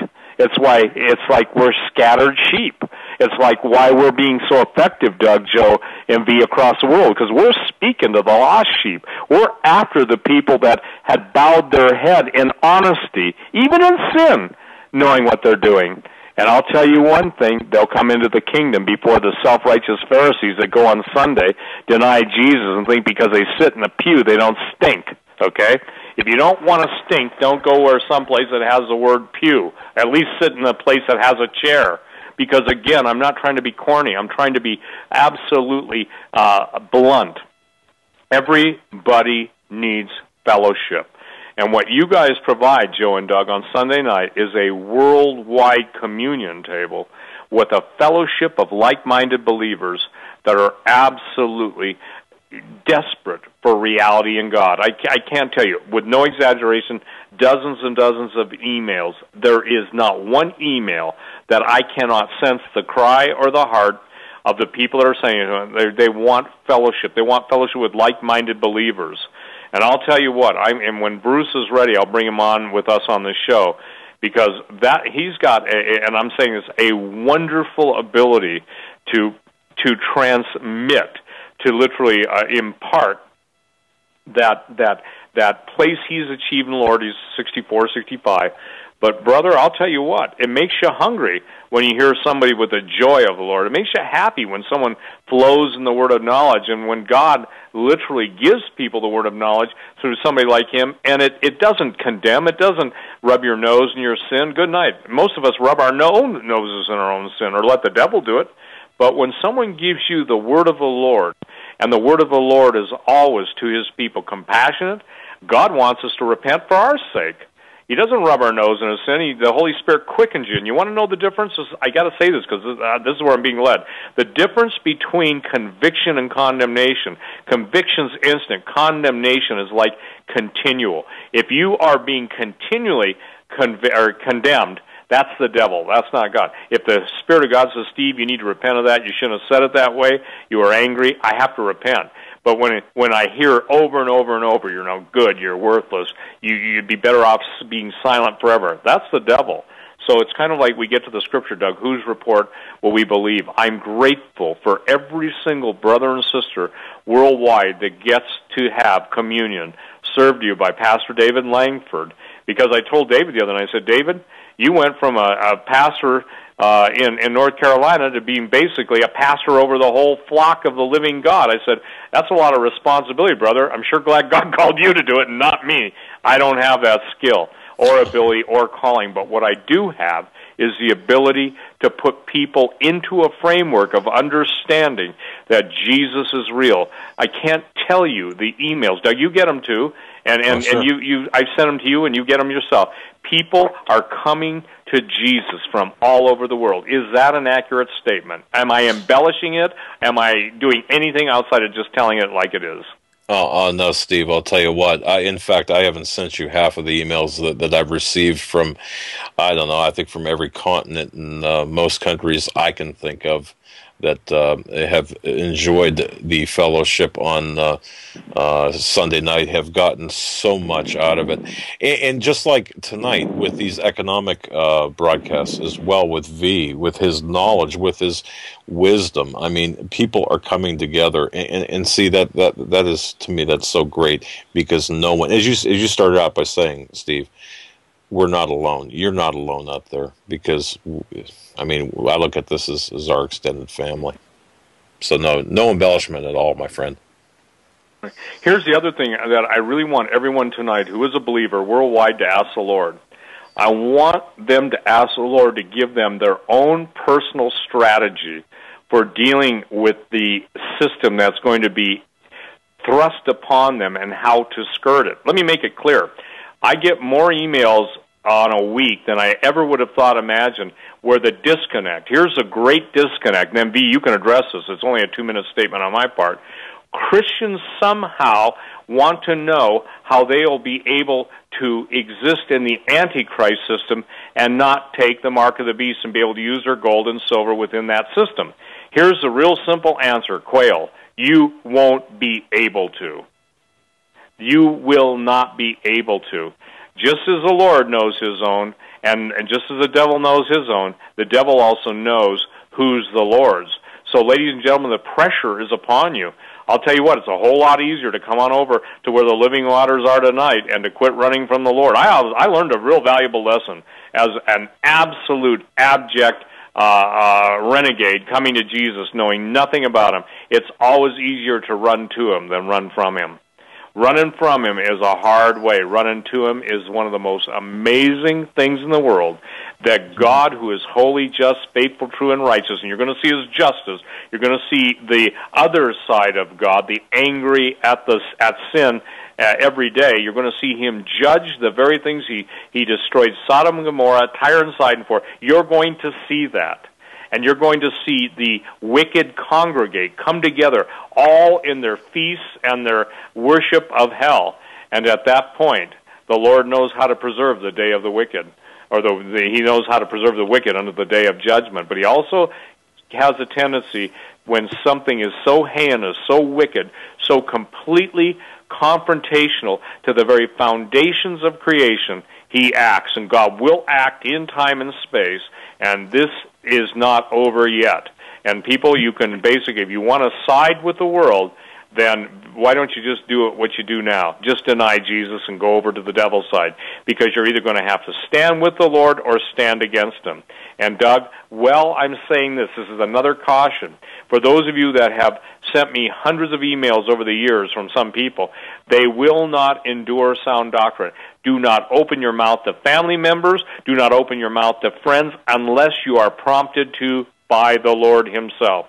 Because until they're ready to hear, they're just going to consider you a nutcase. And remember this when it comes to preparation. The skeptics won't prepare, but they will remember that you did. And that's pretty much it for me, Doug. Go ahead, V, close it out. That's powerful. And that's right, V. You go ahead and you have the last word. Well, one of the things that people have to realize is this, okay? When I come up with an investment idea, I never go to a family member first, okay? It doesn't make any sense. Because, I don't know what it is, but, Jesus nailed it when he said, a man is without honor amongst his own house and in his own family. And so that saying holds true. What you need to do is, you take the information and you got to figure out a way to get if you got the money to do it, get your metals. If you need help, okay, you can contact me at Guerrilla Economist, Guerrilla, economist@gmail.com. I've had people ask me a question, why do I work with Steve? Well, it's simple. Steve's a man of integrity. I love him as a brother. And one of the things that people don't know is that when you do, purchase metals from Steve, and when you do consult with me, folks, there's a portion of what we make, we put it right back into ministries that need help. Now, we're talking about frontline ministries, okay? You're not going to catch V or Steve tithing over to some fruitcakes mega church out in San Antonio or in Dallas, Texas, or something like that. We're not going to do that. We're basically given a portion of what God has blessed us with. We give it back to ministries that are on the front lines, exposing the darkness. And that's what this is all about. All right? So, going forward, again, if you need help, reach out to me, guerrillaeconomist@gmail.com. I'm able to help you. If you need medals real quick, like yesterday, call Steve. You can go to his website, stevequayle.com. There's a contact number over there. Or you can email him at steve777@stevequayle.com. Reach out to us. We're able to help you. We work as a team to make sure that you're taken care of. And, folks, it's time's critical. Like, Steve said, when me and Steve talked earlier today, I don't know how many more programs I could come on. I don't know. Steve doesn't know how many times he can come on Doug's show. We have no idea what's going to happen. We have no idea, what's around the corner in terms of our ability to come on the air. We don't know. So the little bit of time that God has blessed us with, we're reaching out to you guys. We're reaching out to you that if you could hear our voice, okay, if you can hear the voice, turn from your ways, okay? Turn from drinking the Kool-Aid. Turn from the Kool-Aid that is called American exceptionalism. There's nothing exceptional about us anymore. We're exceptional in our sin. That's the only thing that's exceptional about us. We're no longer the good guys. We're the bad guys. And we can't root for a team like this, folks.